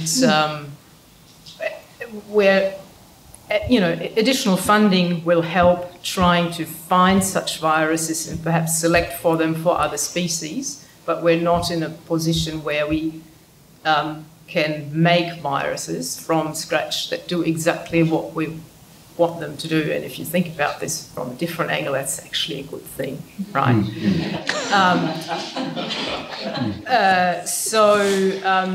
The answer is yes and no. So you can absolutely speed things up and make sure you don't miss anything. However, the myxoma virus and in particular the calicivirus virus has set the bar very, very high as to what is a really safe and effective. And if you compare it to other control methods and other viruses, it's actually relatively humane or other options considering. So you do need a little bit of serendipity there as well. We really want to hear from Andreas about this, but I just want to clarify one thing. So dollars, time and knowledge. But I'm also wondering, was it, when you said the two that emerged, was that luck or was it research and luck combined that they emerged, those two new strains? It's luck. Research and continuity of research puts you in the position where you can jump on it and get to it straight away. Thank you. Andreas, do you want to build on this topic? No, just to say, it was luck, and I was just going, it's lightning strike scenario, and when you have a disease that emerges, and that's a rare gift, and from a vertebrate pest biocontrol point of view, and for I'm glad you qualified that one. Yep. And then from that point of view, that's where you're looking at, say, the Cyprian herpes virus, or you're looking at, say, tilapia lake virus, myxo or calicivirus virus. They don't come up very often, and when they emerge, and they have they show they've got potential. If they're going to sort of develop or generate ultimately a landscape level conservation or production benefit, they're worth investigating. So I think that's the key point. And from a science point of view, that's why it's quite vital to have a bioprospecting sort of dimension to your research, so that you're monitoring sort of incidences of disease globally, and you're always sort of scouring for potential options. And Argus showed that slide where they sort of then systematically went through a whole suite of potential biocontrol sort of options, and then that's the start of your desktop screening assessment to identify possible candidates to take forward. Thank you very much, and thank you to all the speakers. We're going to move to the next speaker, so if we could just... Thank you very much. Now we have three more speakers building on this same topic, which is solutions, technologies, ways of us looking at new ways of control. The first of our next three speakers is Dr. Chandran Fitzner, and I knew I'd get that wrong, sorry Chandra, who's a postdoctoral research fellow at Macquarie University working on strategies of genetic biocontrol of invasive vertebrates. And I'll pass this over to you. Thank you. I'm Chandran. I'm from the Applied Biosciences Department at Macquarie University.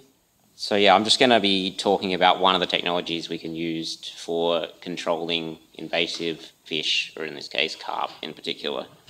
One of the genetic biocontrol systems, which is called Self-Stocking Incompatible Male System, or SIMS for short. There's a lot of long acronyms in here, fortunately. It's the nature of science, unfortunately. Yeah, so I'm just going to basically just jump straight in and explain how the system works. And it's basically it's a combination of two genetic technologies with the idea for controlling European carp and other invasive fish.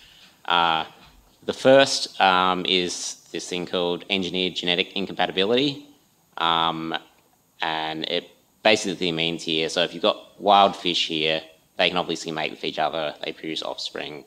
If we make these SIMS fish over here, when they try and mate with each other, they actually don't produce any offspring. Any offspring dies. The other genetic technology is called conditional female lethality, and that basically means that when we make these SIMS fish over here, any offspring that they produce are all going to be male. They don't produce any females. And the general idea is to like release these into like an ecosystem with invasive carp. And the competition between the breeding between the different lines leads to the decline of wild fish. So what does it look like when if you were to drop some of these SIMS fish into like a lake or something like that? Initially, you have a population of females and males. Over time, they can reproduce with each other. They produce only more males. No more females are made. And over a longer period of time, just through natural death and the life cycle of the fish, the first generation of fish die, which includes all the females. So the only things that are left are actually males. And again, because they can't reproduce, they decline over time as well. So this kind of just exemplifies two important points about this, in that it's self-amplifying and it's self-limiting, which is the self-amplifying is important because it reduces the amount of fish you really need to drop into the lake at the start, reduces the cost and like how much you need to make and that kind of thing. And the self-limiting is important as well because you don't really want these fish staying around for any period of time. It also protects against if there's any kind of escape into another ecosystem or something like that. You don't need to worry about them causing problems because they'll eventually die out by themselves anyway. So this is basically the idea of how it works hypothetically. So we want to model this system in real lakes with computer modeling to see if it would actually work or not. So I'm just going to quickly go over some of the details of the modeling we did here and the specific conditions we used. So one important thing to talk about is if we use this in combination with like conventional technologies as well, like poisoning and things like that, which they're really good at reducing the population of fish down like 99%, wiping out 99% of the fish. But trying to get that last 1% is almost impossible by like the conventional methods. And if you don't get that last 1%, then they'll bounce back and just large population again. So what we did here, we simulated a 100-hectare lake.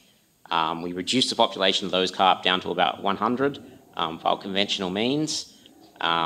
Then we stocked the lake with these SIMS carp, and we tried it. We modeled various different stocking rates, so from 0 down to 600 fish in a single lake. The idea was then to eliminate the carp. And we can see over here the graphs of what is happening, and we compared it to a couple of different genetic technologies as well. The y-axis has like the carp biomass, which is like kilograms of carp per hectare, and the x-axis is the number of years. And here you can see down the bottom right is essentially what conventional treatment would give you. You can wipe out the population slowly, but then it just bounces back and you don't get any kind of control population. I'll skip over the other ones for now, just in the interest of time. But when we model SIMS, another important point here I forgot to mention, and Tanja mentioned this as well, I think, in her talk, and it's about not so much wiping out the population, but getting it to an ecologically tolerable level.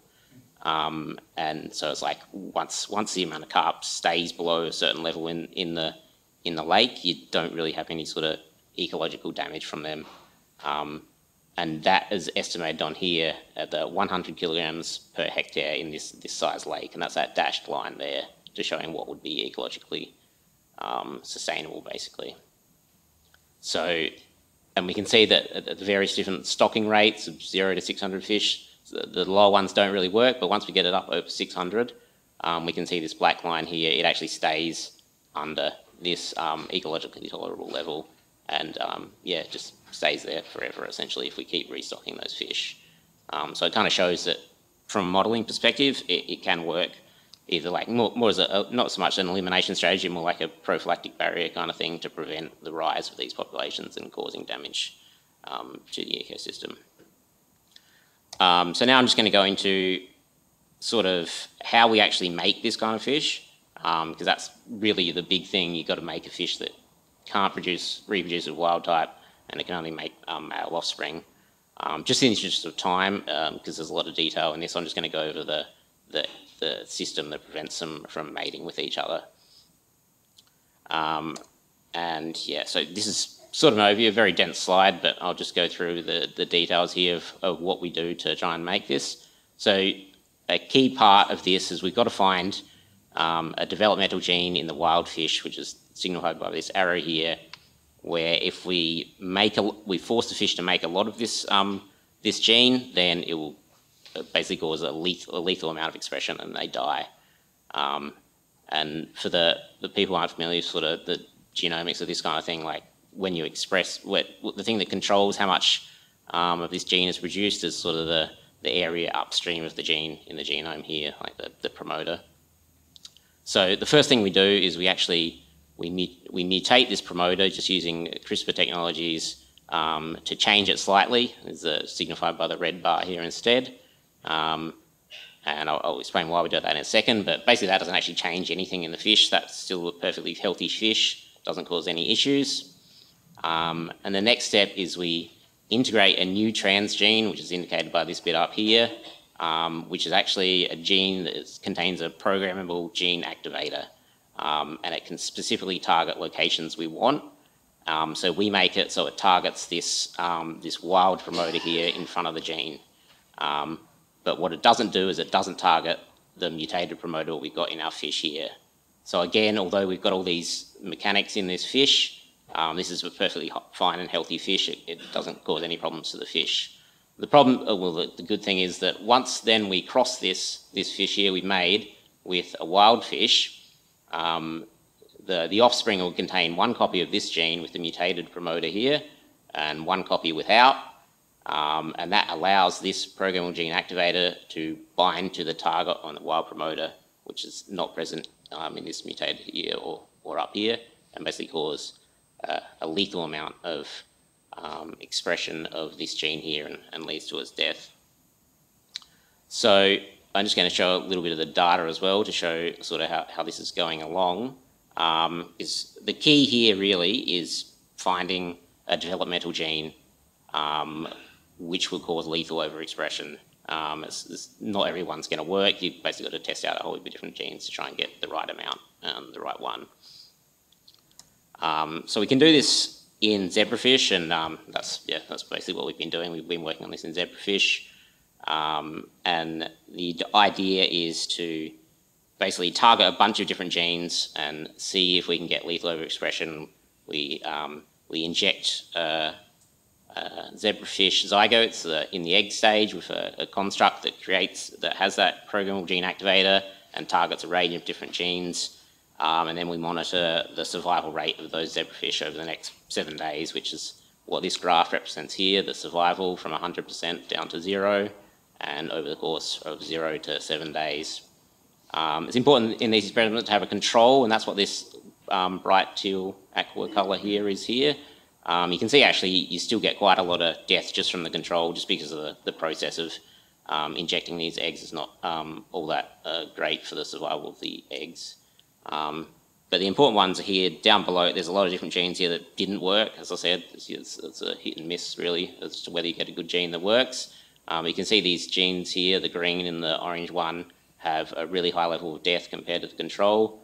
The orange one in particular, nearly everything dies.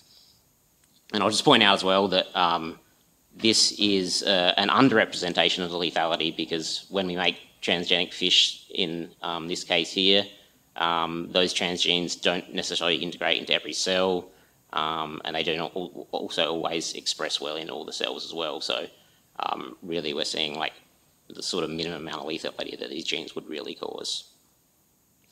So the other important thing in this system here is obviously we targeting this gene to cause that lethal overexpression, but we also want to be able to protect against that by mutating this this bit in front of the gene here, so that this fish doesn't just kill itself by overexpressing its own genes. So essentially we repeat the same experiments again. And this is the same data from that orange line before and the teal line as the control there. But this time, instead of just injecting the same things, we inject as well something as well that will mutate this promoter back up here. And that's what this dashed line does here.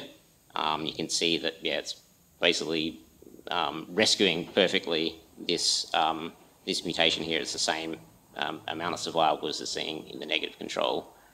And we've also sequenced those target sites to make sure it's actually working correctly. So basically, yeah, we're at the stage where we've made this fish here, and it seems like all the components are working well, and it's just like the final test you really need to do is to cross it to a wild fish and see how it goes there. I should mention as well that this is like basically established technology at this point in both yeast and fruit flies, where it's shown to be like 100% effective essentially at keeping the barrier up between the two species to cause lethality. So I'll just summarise what I've talked about, and it's just really that the modelling tells us that SIMS is like a really solid strategy for suppression of European carp, and this engineered genetic compatibility, which is one of the vital components of SIMS, works exceptionally well in fruit flies, and the data we've got in zebrafish at the moment also shows that we've got like highly lethal targets for it, and that lethality can be efficiently protected against by mutating those target sites. So yeah, the next step is just to basically finish that testing off and combine with a female lethal system as well. And at that point we can like translate it over into European carp, and we've actually already got like facilities in place with our collaborators in the University of Minnesota to get that off the ground. So yeah, that's the end of my talk. I'd just like to thank the other members of my lab and my collaborators at University of Minnesota and CSIRO and CIS. Thank you.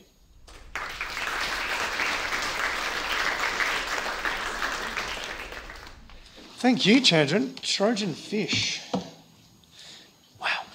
This moving through our kind of tour of technologies that are emerging and looking like they're potentially applicable. We'll move to the next technology. I'm filling while everyone sits.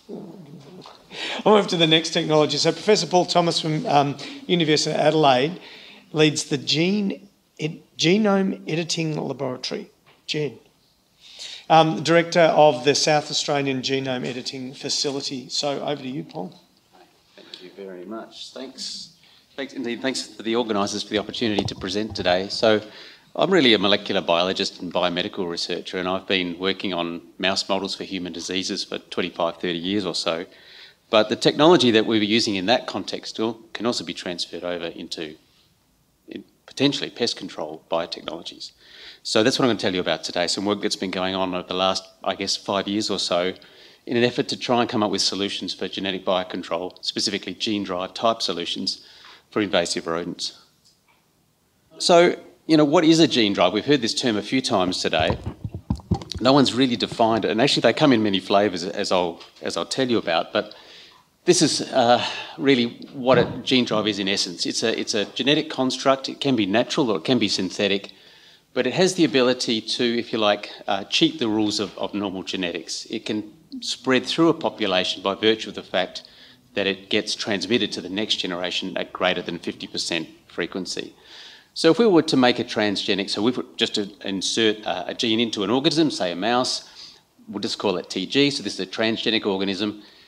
This could be passed on to the next generation, of course, but beyond that, it would only be passed on to 50% of the progeny, therefore would not spread through the population, and would actually probably be lost due to some sort of fitness effect. But in contrast, a gene drive has this ability to spread through a population, and this can be used to either modify or even suppress a population, even to cause eradication. At least that's what the modelling is telling us. So I'm going to tell you about, I guess, our efforts to try and generate different types of gene drives in rodents, and perhaps the potential to translate those technologies over into other invasive species, particularly mammals, right at the end. Okay, so, why do we want to develop gene drives? Well, we've had a lot on that here today, of course, but just to focus on mice specifically, because that's sort of where we're coming from. On islands, invasive rodents cause huge destruction and ecological damage and impact nesting sites for birds, which are often using those islands as migratory breeding sites. And there are many examples of species lost on islands due to the infestation of rodents, mice and rats. And of course, in the context of Australia, we have plagues every 4 years or so. And I was really interested in Gerald's talk. I'd like to talk to you later on, actually, about the impact of mice on farms, perhaps in a more persistent fashion rather than just in the context of plagues. But clearly they're a big issue. They cause an enormous amount of damage, agricultural loss, as well as the impact on the mental health of those that have to live through them. So that's why we want to work on rodents in terms of gene drive. This first technology I'll tell you about at the start of the talk, the first gene drive example really has been driven a lot by what's happening in the case of malaria control. These kinds of technologies have been developed to the greatest extent in mosquitoes in the context of malaria control particularly, but also other vector-borne diseases carried by mosquito species.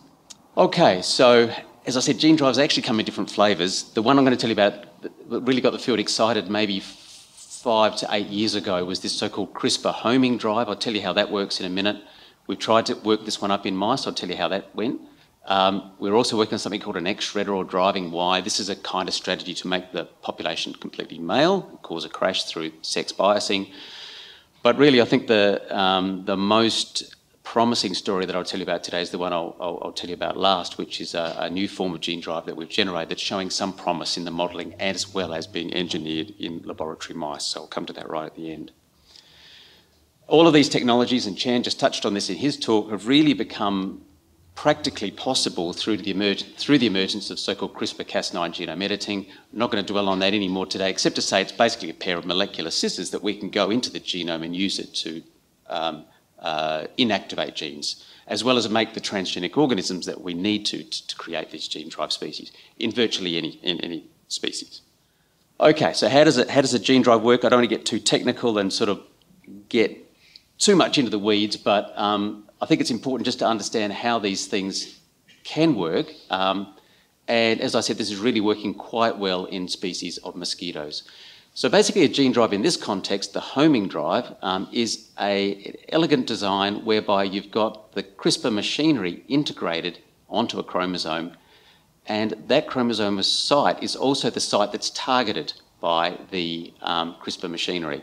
So what I mean by that is that here's a gene drive organism. It's got two versions of this gene drive, one on each chromosome. It meets a wild-type mouse. Therefore, you've got a wild-type chromosome and a gene drive coming together.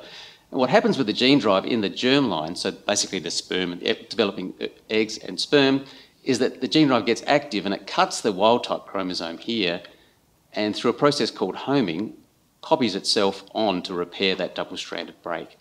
And that enables the same mouse to be created that you've got here at the start of the process. So in other words, we're going to get a spread through a population because we're always transmitting that construct. That's the good news. The bad news is that sometimes this goes wrong and you get a different repair mechanism occurring, and this generates a little mutation at that site, and that's no longer able to receive the gene drive, and therefore it becomes a resistance allele. So the big enemy of gene drive spread are these so-called resistance alleles that emerge as part of this process or can be present within the population already. So it's important to realise, and I think we've had this point earlier, that gene drives are not necessarily a silver bullet. They're not a silver bullet because there will be mechanisms that will resist their spread through a population. It's always going to be this this arms race between the emergence of resistance alleles and the gene drive itself. Now, the good news to some extent is that they're working amazingly well in insects, and it was really prompted by this paper to start with in Drosophila, but then has been taken further in Anopheles mosquitoes, to the point where we're now getting examples of homing rates, so that the process whereby the gene drive replicates is occurring around 99% of the time. So really quite amazing spread through populations. And they've got to the point now where they're testing in these quite large cage trials one of their sort of lead gene drive designs, which is actually showing really good efficacy in that context. So this conversation around gene drive deployment is probably the most advanced in terms of malaria control by groups, particularly in the UK, talking now with groups in Africa about, and governments in Africa about the regulation and so on, and stakeholder engagement about, you know, the appetite for this particular form of control. So really interesting time. Now, does it work in rodents, of course? So we were interested to try and understand that. So we did quite a lot of work, and Chan, who just spoke previously, before he started working on fish, we managed to get him working in rodents. So you could say he cut his teeth in rodents. But we tried to get gene drives working in mice when we just could not get it working to a detectable level. That's kind of been found in other studies as well. It's interesting though, there's a paper came out in Nature that's showing that it could work in females, or at least that homing reaction could work in females. It wasn't a sort of typical gene drive that we could use in the field or potentially use for biocontrol. So that was kind of encouraging. Second paper though sort of indicated that, yeah, pretty difficult to get anything done with that kind of homing rate. This most latest paper only dropped this week, so you're now completely up to date with the field in terms of rodents. Actually, the mouse is still proving too difficult, I would say, from this paper as well. But there's some evidence that in rats, at least, the homing rates, that self-replication event that occurs in the germline, is actually working a bit higher than be expected, 67% as a maximum in this paper. So kind of interesting. So I kind of shelved this approach as not being useful in rodents. Perhaps it might be. We're going to look at this with some modelling using the techniques that Ashika will tell you about in the next session. All right, so for the rest of the talk, I'll focus on this so-called T-CRISPR. So the homing mechanism is part of that replication process that we need for gene drive spread. And if we can't get that to work, then we needed to think about other ways to get a gene drive to spread through a population. So we turn to this so-called T haplotype, which is a naturally occurring gene drive in mammals, and specifically in mice. And it kind of works like this. So this is just a variant of chromosome 17, so it's just something that's normally present within a population. And this variation on chromosome 17 has two essential components to it. What happens during sperm development, when all the sperm actually, they're sort of linked together with these bridges, the variant on chromosome 17 produces a toxin and an antidote. The toxin spreads through all of the sperm and it inhibits their motility, but those sperm that contain this so-called T haplotype sequence also contain an antidote, which doesn't spread, so only these sperm get the antidote. And what that means is that these sperm are compromised in terms of their motility, and these are not. Therefore, it's the red sperm that get to the egg first, and therefore you get transmission bias based on that ability of these sperm to swim better than these. So this occurs naturally, as I said, in the wild. We've known about this mechanism for a while, and we kind of thought to ourselves, can we leverage it to produce a gene drive that could cause female infertility? So how would that work? And again, I don't want to get too technical with this stuff, but just to really show you how the thought process by which we came up with this idea, and then to show you if it works or not. So here's the T haplotype region that I just showed you. We've now modified it so that it also contains an additional genetic element. So this is a GMO now. It's gone from a non-GMO to a GMO. And that genetic element that we've introduced inactivates a female fertility gene that's present. And this has no effect in males, and it has no effect in females until they inherit that from both of their parents. So the idea here is to spread this female infertility trait through the population using this drive, and then to get a crash in the population due to too much female infertility genes being present, saturating the population, if you will. So could it work? And if so, can we engineer it? So this is some modelling that, as I said, Ashika will tell you about the details of this in the next session. You're looking at an island It's got 200,000 mice, and we've introduced the red gene drive T-CRISPR component onto the island. And you can see it spreads quite nicely through the population. And once it reaches that saturation kind of level, the fact we've got female infertility genes being knocked out as part of this spread, you can see we get a gradual loss in the amount of mice in the population. It takes quite a long time. It's about a 20-year time frame, but if you like, the ecological benefit starts after about 10 years. And with this particular simulation, we've introduced 256 mice into a 200,000 mouse population.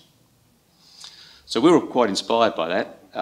Modelling's great, but can we actually engineer the mouse? That's another question. So I'm going to tell you and finish off with the fact that we have, and just show you a little bit of data from that study, which is close to being published now. We needed to import this T haplotype mouse from the US during the pandemic, and that took a long time, almost as long as actually doing the experiment.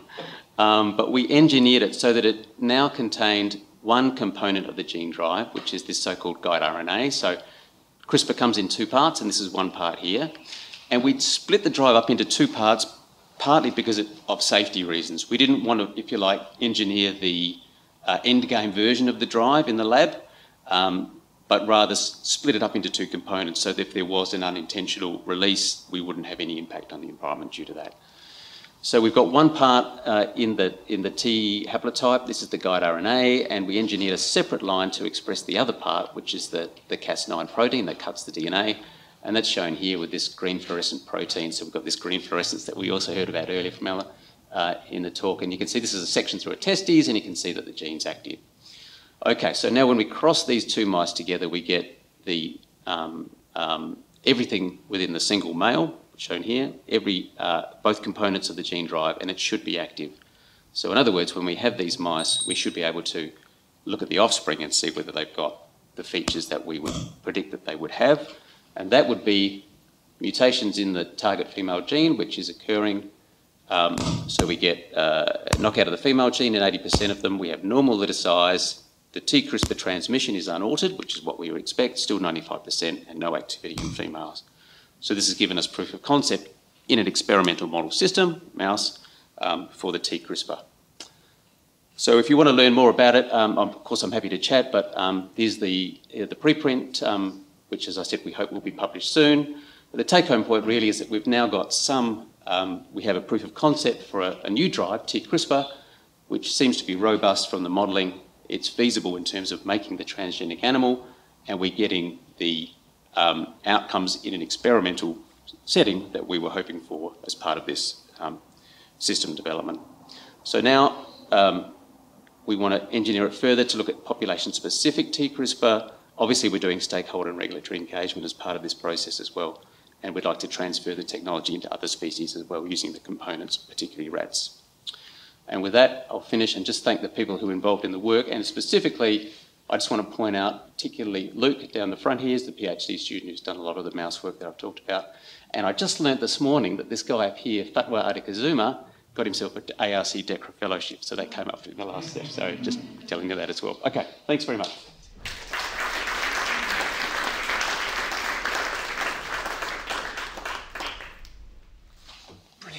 How interesting. There's a pattern, particularly in these particular, for Chandra and Paul, there's this pattern of this long years of detective work, of trying it in a new model and taking it. The other interesting pattern I took out of both those talks is the technology transfer. Okay, it doesn't work in that species, we'll pick it up and we'll try it in this species. Okay, it works there, we'll pick it up and try it there. That's really interesting. And I also, now we all have a new enemy, and that is resistance alleles. So we're going to get stickers, I hate resistance alleles. That'll be the merch coming out of this one, Mike. Okay, so you get the t-shirt, I hate resistance alleles. So we're going to move to our last speaker before we have our one of the organisers of the event, put the hard yards in the background, but I'm going to give you some credit for this, Stephen, you and Alan. Stephen Frankenberg from the University of Melbourne is a research associate and leader of the PIPER, which is Pipelines for Invasive Pest Eradication Research. It's got to have an acronym, that's brilliant. Yep, it's very witty. Yeah. Thank you. So there you go. That's my lab there, Piper Lab. It's a fairly new, rapidly expanding lab with that witty acronym. And I'm going to, well, first of all, I'll also want to do the usual acknowledgement of First Nations peoples and also apologise to them for the introduction of all of these invasive species over the past couple of hundred years as well. So I'm going to tell you a bit about the work we're doing on the development of pipelines for developing these genetic biocontrols. Paul's already given you a bit of an overview of what a gene drive is. I'll throw this in just in case to remind you that a gene drive basically biases inheritance of an allele so that eventually, ideally, the whole population inherits it. And so the other possibility that a gene drive can be used for is to, if you target a female fertility gene, then you have the capacity of essentially causing all of the males or all the females to be infertile, and you end up with only a population of males, which obviously, from the point of view of animal welfare, is a fantastic potential solution for eradicating a population. And so the success of being able to do this, or these are sort of the main things that I've sort of focused on in our lab for our long-term goals with this, is that we need, firstly, to achieve efficient gene drive design, and as you've seen from Paul, that's obviously a very sort of intensive field of research. And the other thing is simply to be able to produce these animals in the first place that carry the gene drive. So Paul is lucky enough that he works on rodents and mice specifically, where there are a lot of the methods for generating knock-ins of large DNA fragments specifically to a precise location in the genome has been refined quite well over the past decades. But to do this in all of these other species that are invasive pests is a lot more problematic. So to begin with, for a good gene drive design, we need, first of all, we need suitable target genes that are essential to female development or fertility. So it can either stop them turning into females in the first place, or if they do, then they're infertile.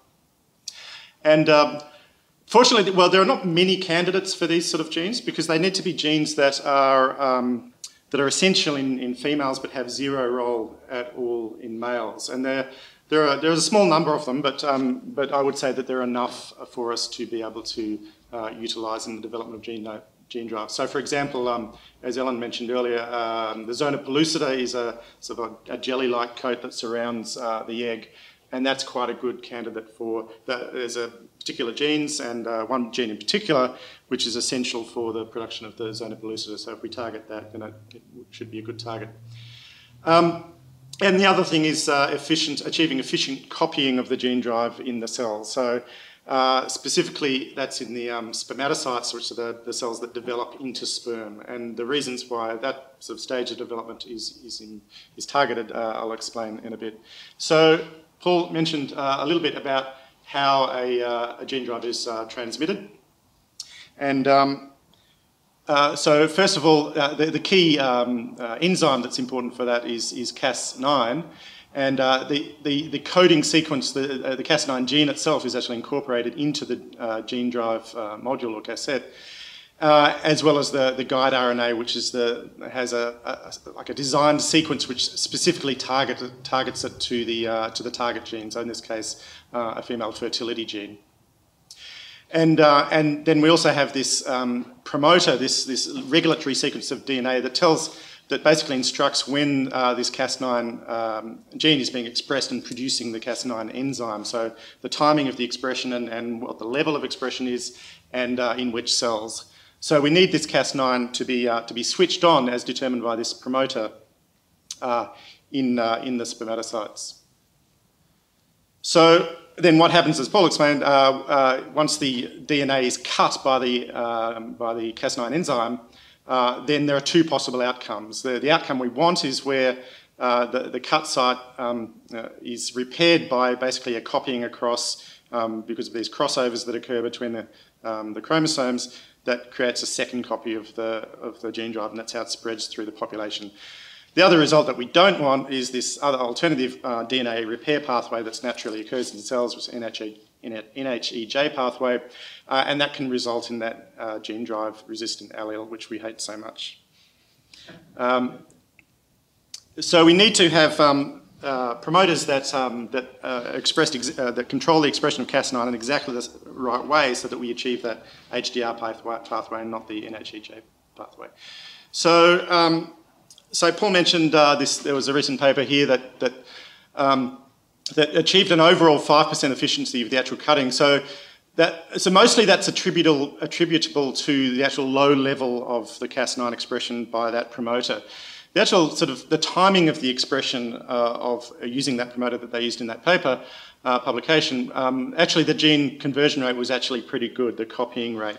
But overall, which is good news, but overall that 5% efficiency is obviously not adequate with that promoter. So one of the main goals in my lab is to identify alternative promoters that can achieve this.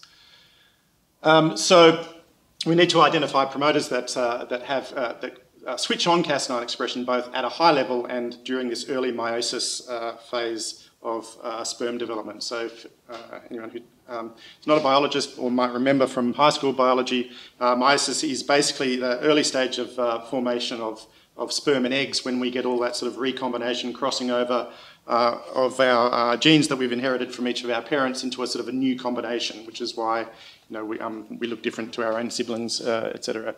And it's those crossovers that are happening during that stage of sperm development here that are actually the mechanism that cause that copying of the gene drive. And we want to sort of focus the Cas9 expression to that time, because we're basically exploiting that natural mechanism in the spermatocytes. So in order to do this, we're using zebrafish as our lab model. So it's basically our sort of laboratory vertebrate, in a sense, that represents all vertebrates. And we've set up, so similar to what Paul mentioned, we've created a split gene drive, which is where we separated the components of the gene drive into two parts of the chromosome, of the genome, as a biosecurity thing. So, the zebrafish, if they get back to the India or wherever they're from, and sort of into the wild population, they won't wipe out that population. And so as a proof of principle, we've targeted this gene CYP19A1A, which encodes the enzyme aromatase, which is the enzyme that converts testosterone to estrogen. So this is, in the context of fish, this is a gene which is basically essential for female development. So this is our proof of principle in knocking out fertility in the female. And this work is in collaboration with Dr. Patricia Youssef at Melbourne Uni and our PhD student Clancy Lawler, who's doing these experiments. So, so this is the first part of this sort of split gene drive, where we've knocked in this construct into the CYP19A1A gene. And so it includes just the guide RNA that targets that to the wild type version of the aromatase gene. And it also has this red fluorescent protein sort of reporter that you can see lighting up here on the right, which this is just a zebrafish embryo that's showing that we've successfully targeted, using CRISPR, knocked that into the aromatase gene. And then the second part of it is sort of inserted into the genome elsewhere, which contains the actual Cas9 gene and a spermatocyte-specific promoter that we're testing. So this is basically setting up a system where we can just screen dozens or hundreds, if necessary, of different spermatocyte promoters, so we can find the absolute best one that promotes at the same time both the efficient cutting of the DNA by Cas9 as well as the copying by being very precise in the timing of that spermatocyte development. Now, the other kind of parallel side to what we're doing in our lab is just developing the pipelines for getting large DNA constructs into precisely into fertility genes, which is straightforward in mice, but not so straightforward in other non-model species. So to do this, we're doing it because we haven't designed the optimal gene drive design yet. We're sort of doing it in two steps. We kind of do the hard part first, just to get in a fragment that contains these what are called lock sites, where it's a little specific sequence that once we've got those into the fertility gene, then we can use those sites to really easily sort of swap out whatever we've put in and put in a much larger fragment. So in the future, that'd be a gene drive construct, and that would be a very easy step to do once we've got those lock sites in there already. And so to do this, there's a number of invasive pest species which we are working on in the lab. And so we have European carp and cane toad, as well as fox and rabbit. And so our LOX insertion strategies firstly for these top two species, we're using just simply direct micro-injection of our CRISPR reagents into thousands of eggs, because these species just lay thousands of eggs at a time. So you can use this strategy, which you can't really use so practically with mammals. And you can grow those up easily up to an early stage of development to check that you've got that knock-in correctly using the CRISPR. Not so easy for mammals. For mammals, the strategy we're establishing in the lab is instead to use cultured cells first. So these are not necessarily embryonic stem cells as that you can use in mice for using different methods to sort of produce animals from, but using those cells to then use the method of nuclear transfer, where we take the nucleus containing the chromosomes of those cells and insert them into an oocyte, an egg of an animal that's had its genome sort of taken out first and then replaced with the chromosomes from those cells that we've CRISPR edited to put our lock sites into. So nuclear transfer is simply that's the same method that was used a couple of decades ago to produce Dolly the sheep, which was produced from basically a cell culture. The nuclei of those cells were used to put into an oocyte to basically produce a clone of the animal that those cells were originally derived from.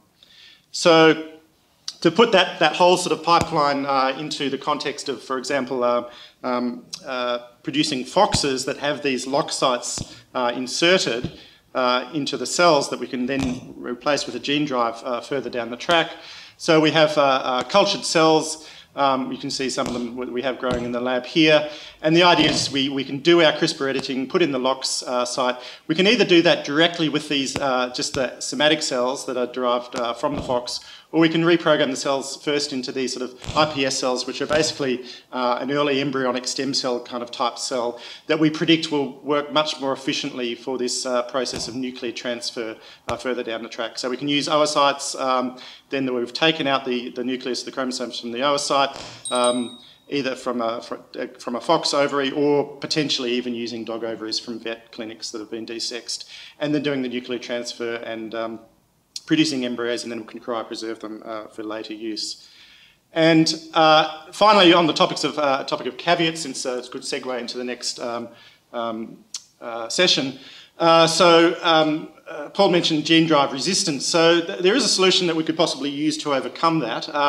And that's simply, it's a similar concept to what Ellen mentioned earlier about two-factor authentication. You can, if you insert sort of half a dozen or so different guide RNAs, so that would be 6 or 7 factor authentication, then basically that reduces the probability of that resistance allele, because there's always going to be one that hasn't mutated or doesn't have natural resistance at that site, that the gene drive is still going to be able to recognise that wild type.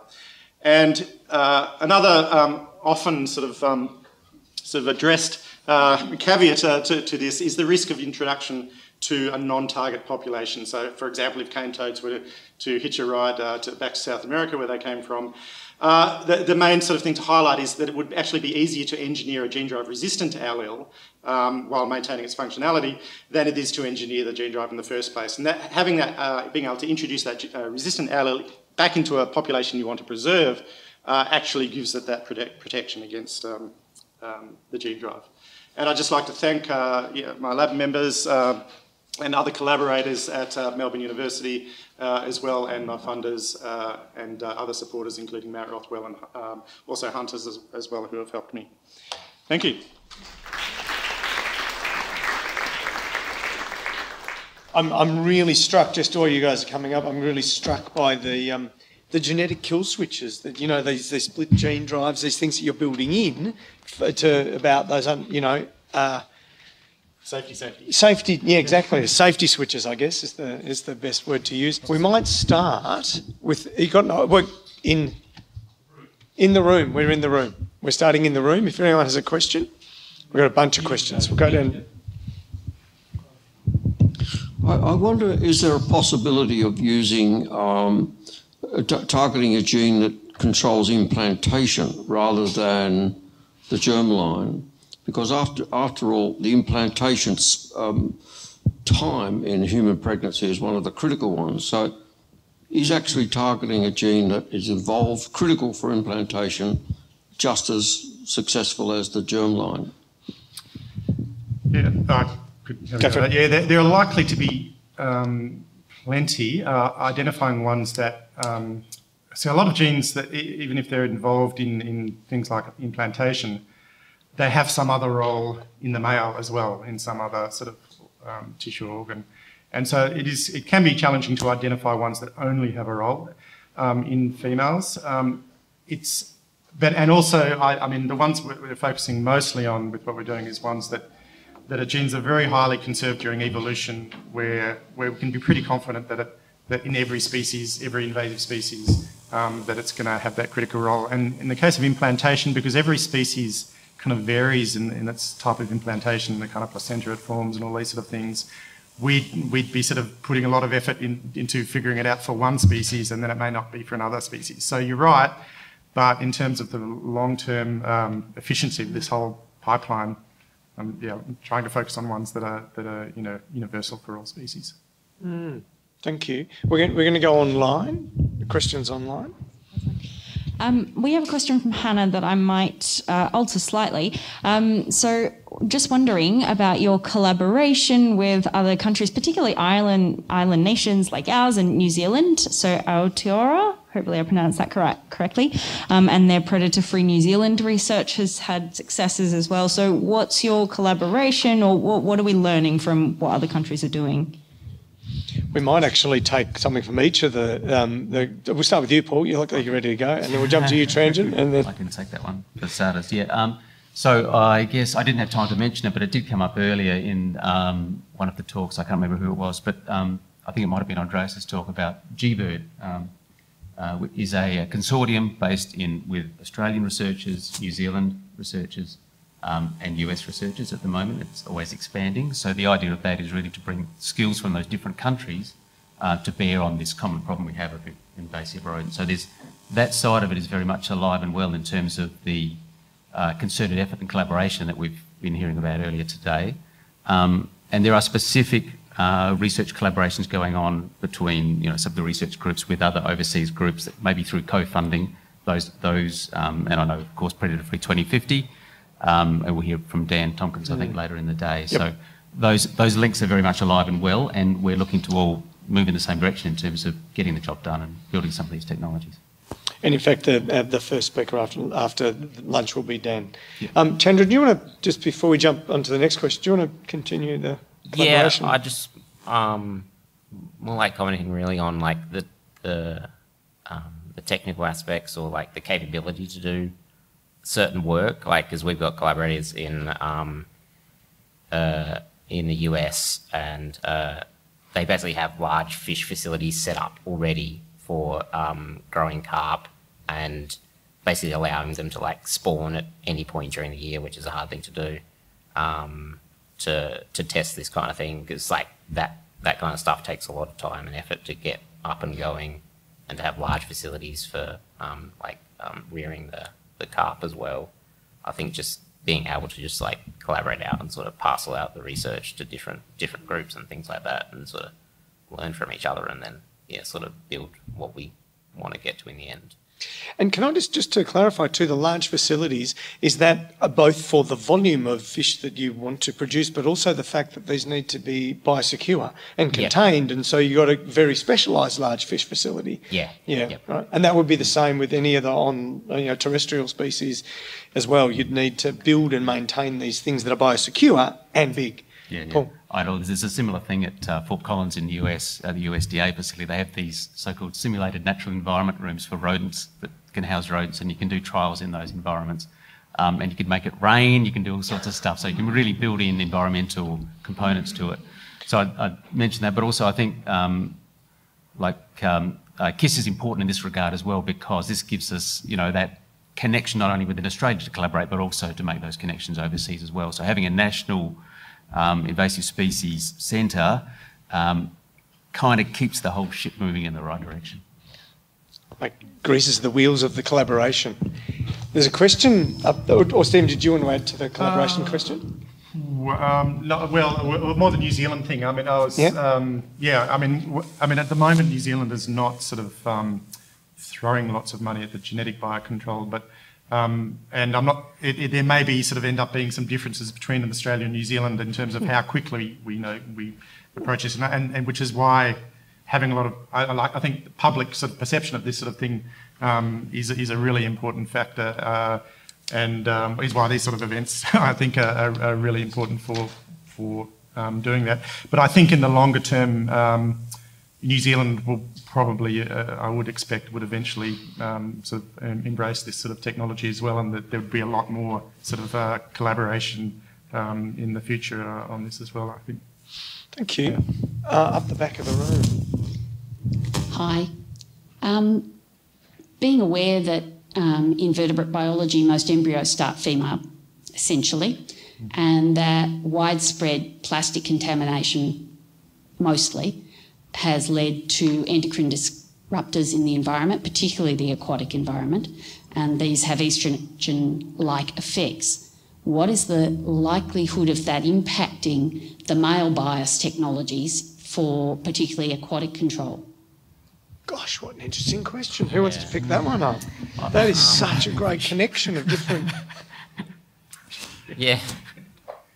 I think it's going to depend on specifically what you're targeting to make the male bias. Like just in zebrafish, for example, which doesn't translate it over exactly, like you've got genes where you can actually just knock out a gene and everything will just be male. Like there's no female at all, just due to the basically lack of like cell death when it converts from nothing to a male or female. But yeah, I think you're just going to have to choose your genes carefully and test them, and potentially also test them in contaminated water supplies to see if that actually has an effect on their sex as well. Do you want to I build on that? was simply going to say, yeah. I mean, in the case of sex determination in fish, there is a lot of plasticity in sex determination that you can sort of swing it both ways, but that's in the sort of more in the context of everything else being normal genetically. But in terms of there are certain genes that you can just simply, if you knock out that gene, it doesn't matter about all that extra plasticity. If you knock out aromatase, they're not going to develop as females. And so I think there's that. It shouldn't be a problem in that context. Yeah. We'll take one more question online and then we're going to break for lunch. I know we've already discussed this sort of with the previous speakers, but for a genetics kind of point of view, do you sort of see that there might be public resistance to implementing things like gene drives, and how might we be able to overcome these barriers? What a brilliant segue to the session after lunch too. But yeah, who wants to pick this up? Well, yeah, I mean... You guys think about this a lot. Yeah. Oh, okay. Yeah, so certainly, something like cats or whatever. I mean, obviously people are going to get upset about the idea of, cats in the environment that are genetically modified, and whereas obviously, from my point of view, nobody should be allowing their cats to mate with feral cats anyway.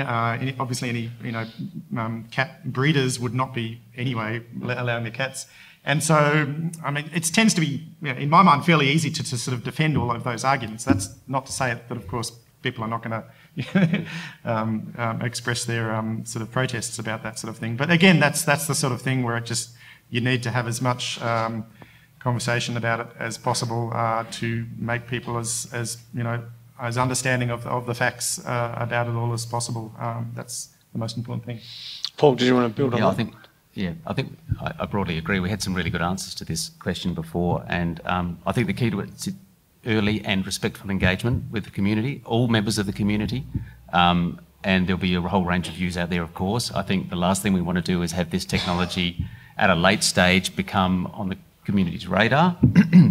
That is not the way we want to go for this. So I also think it's incumbent upon us to get ourselves out there, even if we may not enjoy doing media interviews, and I'm one of those, but it's our responsibility to bring the information to the public and start the conversation, because unless we start that conversation early, it really may not be good for the technology and the outcome in the long term. But also I think we have to face the fact that we might get to a point where community views mean that we don't roll out the technology. And we have to be prepared for that as scientists involved in the field as well. So.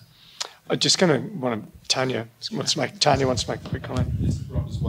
Thank you. It's actually more of a comment to the previous question. So CSIRO has just published a report on the public perceptions of the theoretical ability of gene drive technology, and they actually chose the feral cat as the example. So that report is published and available, and we can put the link to it up in a slide in a forward session. And the outcome was quite astounding. On balance, the level of acceptance in Australia appears to be quite high. So you get a normal distribution. Most people are actually mildly or slightly more strongly in favour, and then at the extreme end you get the feral cat haters. So the general level of public acceptance is, compared to other places in the world, to these approaches quite high, provided everyone said it can be demonstrated that it is safe and effective. When you say quite high, I just want to check, is that 51% or is it 90%? Just in that sense of I don't want to quote you on the numbers, but describe. So the responses were broken down into I'm completely against this, a little bit against it, I don't care, slightly in favour, strongly in favour. And it was the breakdown was, it was pretty much a normal distribution that was slightly skewed to the right. So the majority of respondents were either didn't care or were mildly in favour. And then there was a peak towards the I'm extremely in favour of this end. And those, I suppose, were the feral cat haters. We'll try and get a link and get that into the online chat. And final comment before, and then we'll break for lunch. I just wanted to hear from Rob Day. Yeah, no, absolutely. Yeah. Hi, so I'm impressed by the strategy and the long-term thinking of all these things and the technology that's involved.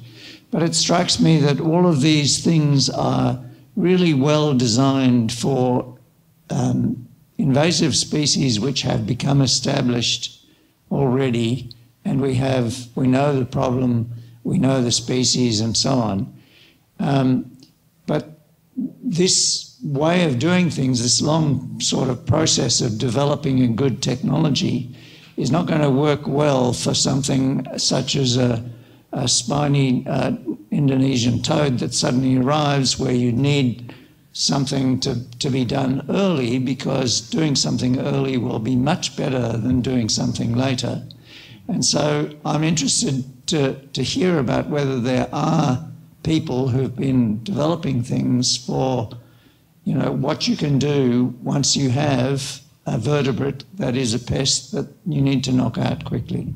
So, I can address that, So, good you raised that, because I've actually, in our lab, we've started a little pilot sort of study project on the smooth newt, which is an introduced species that's just got a small isolated population in southeast Melbourne. So far it hasn't spread.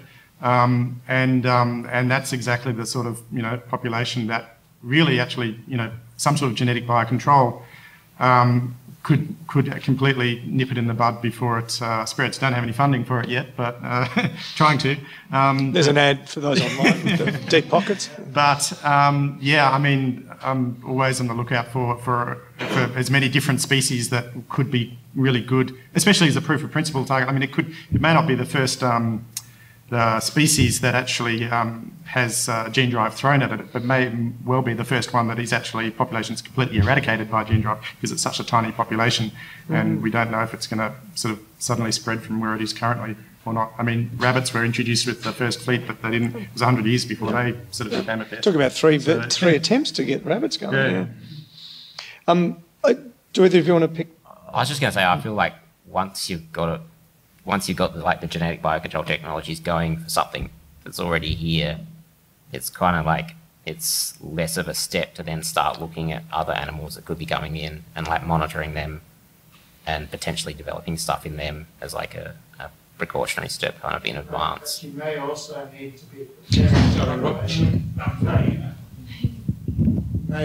need to be preparing the population for these kinds of approaches in advance, and you know, the cat thing of CSIRO is a great example. But you know, we really need to have people prepared for this sort of stuff in advance, because these things need to be done quickly when something new comes along. It's also, I'm really mindful of the challenge commentary around by stopping the next stuff coming in, identifying it. And we are in that lucky way as an island. We have the ability potentially to invest in stopping the next wave of the things before they do come in. So can you join me in thanking all of the speakers?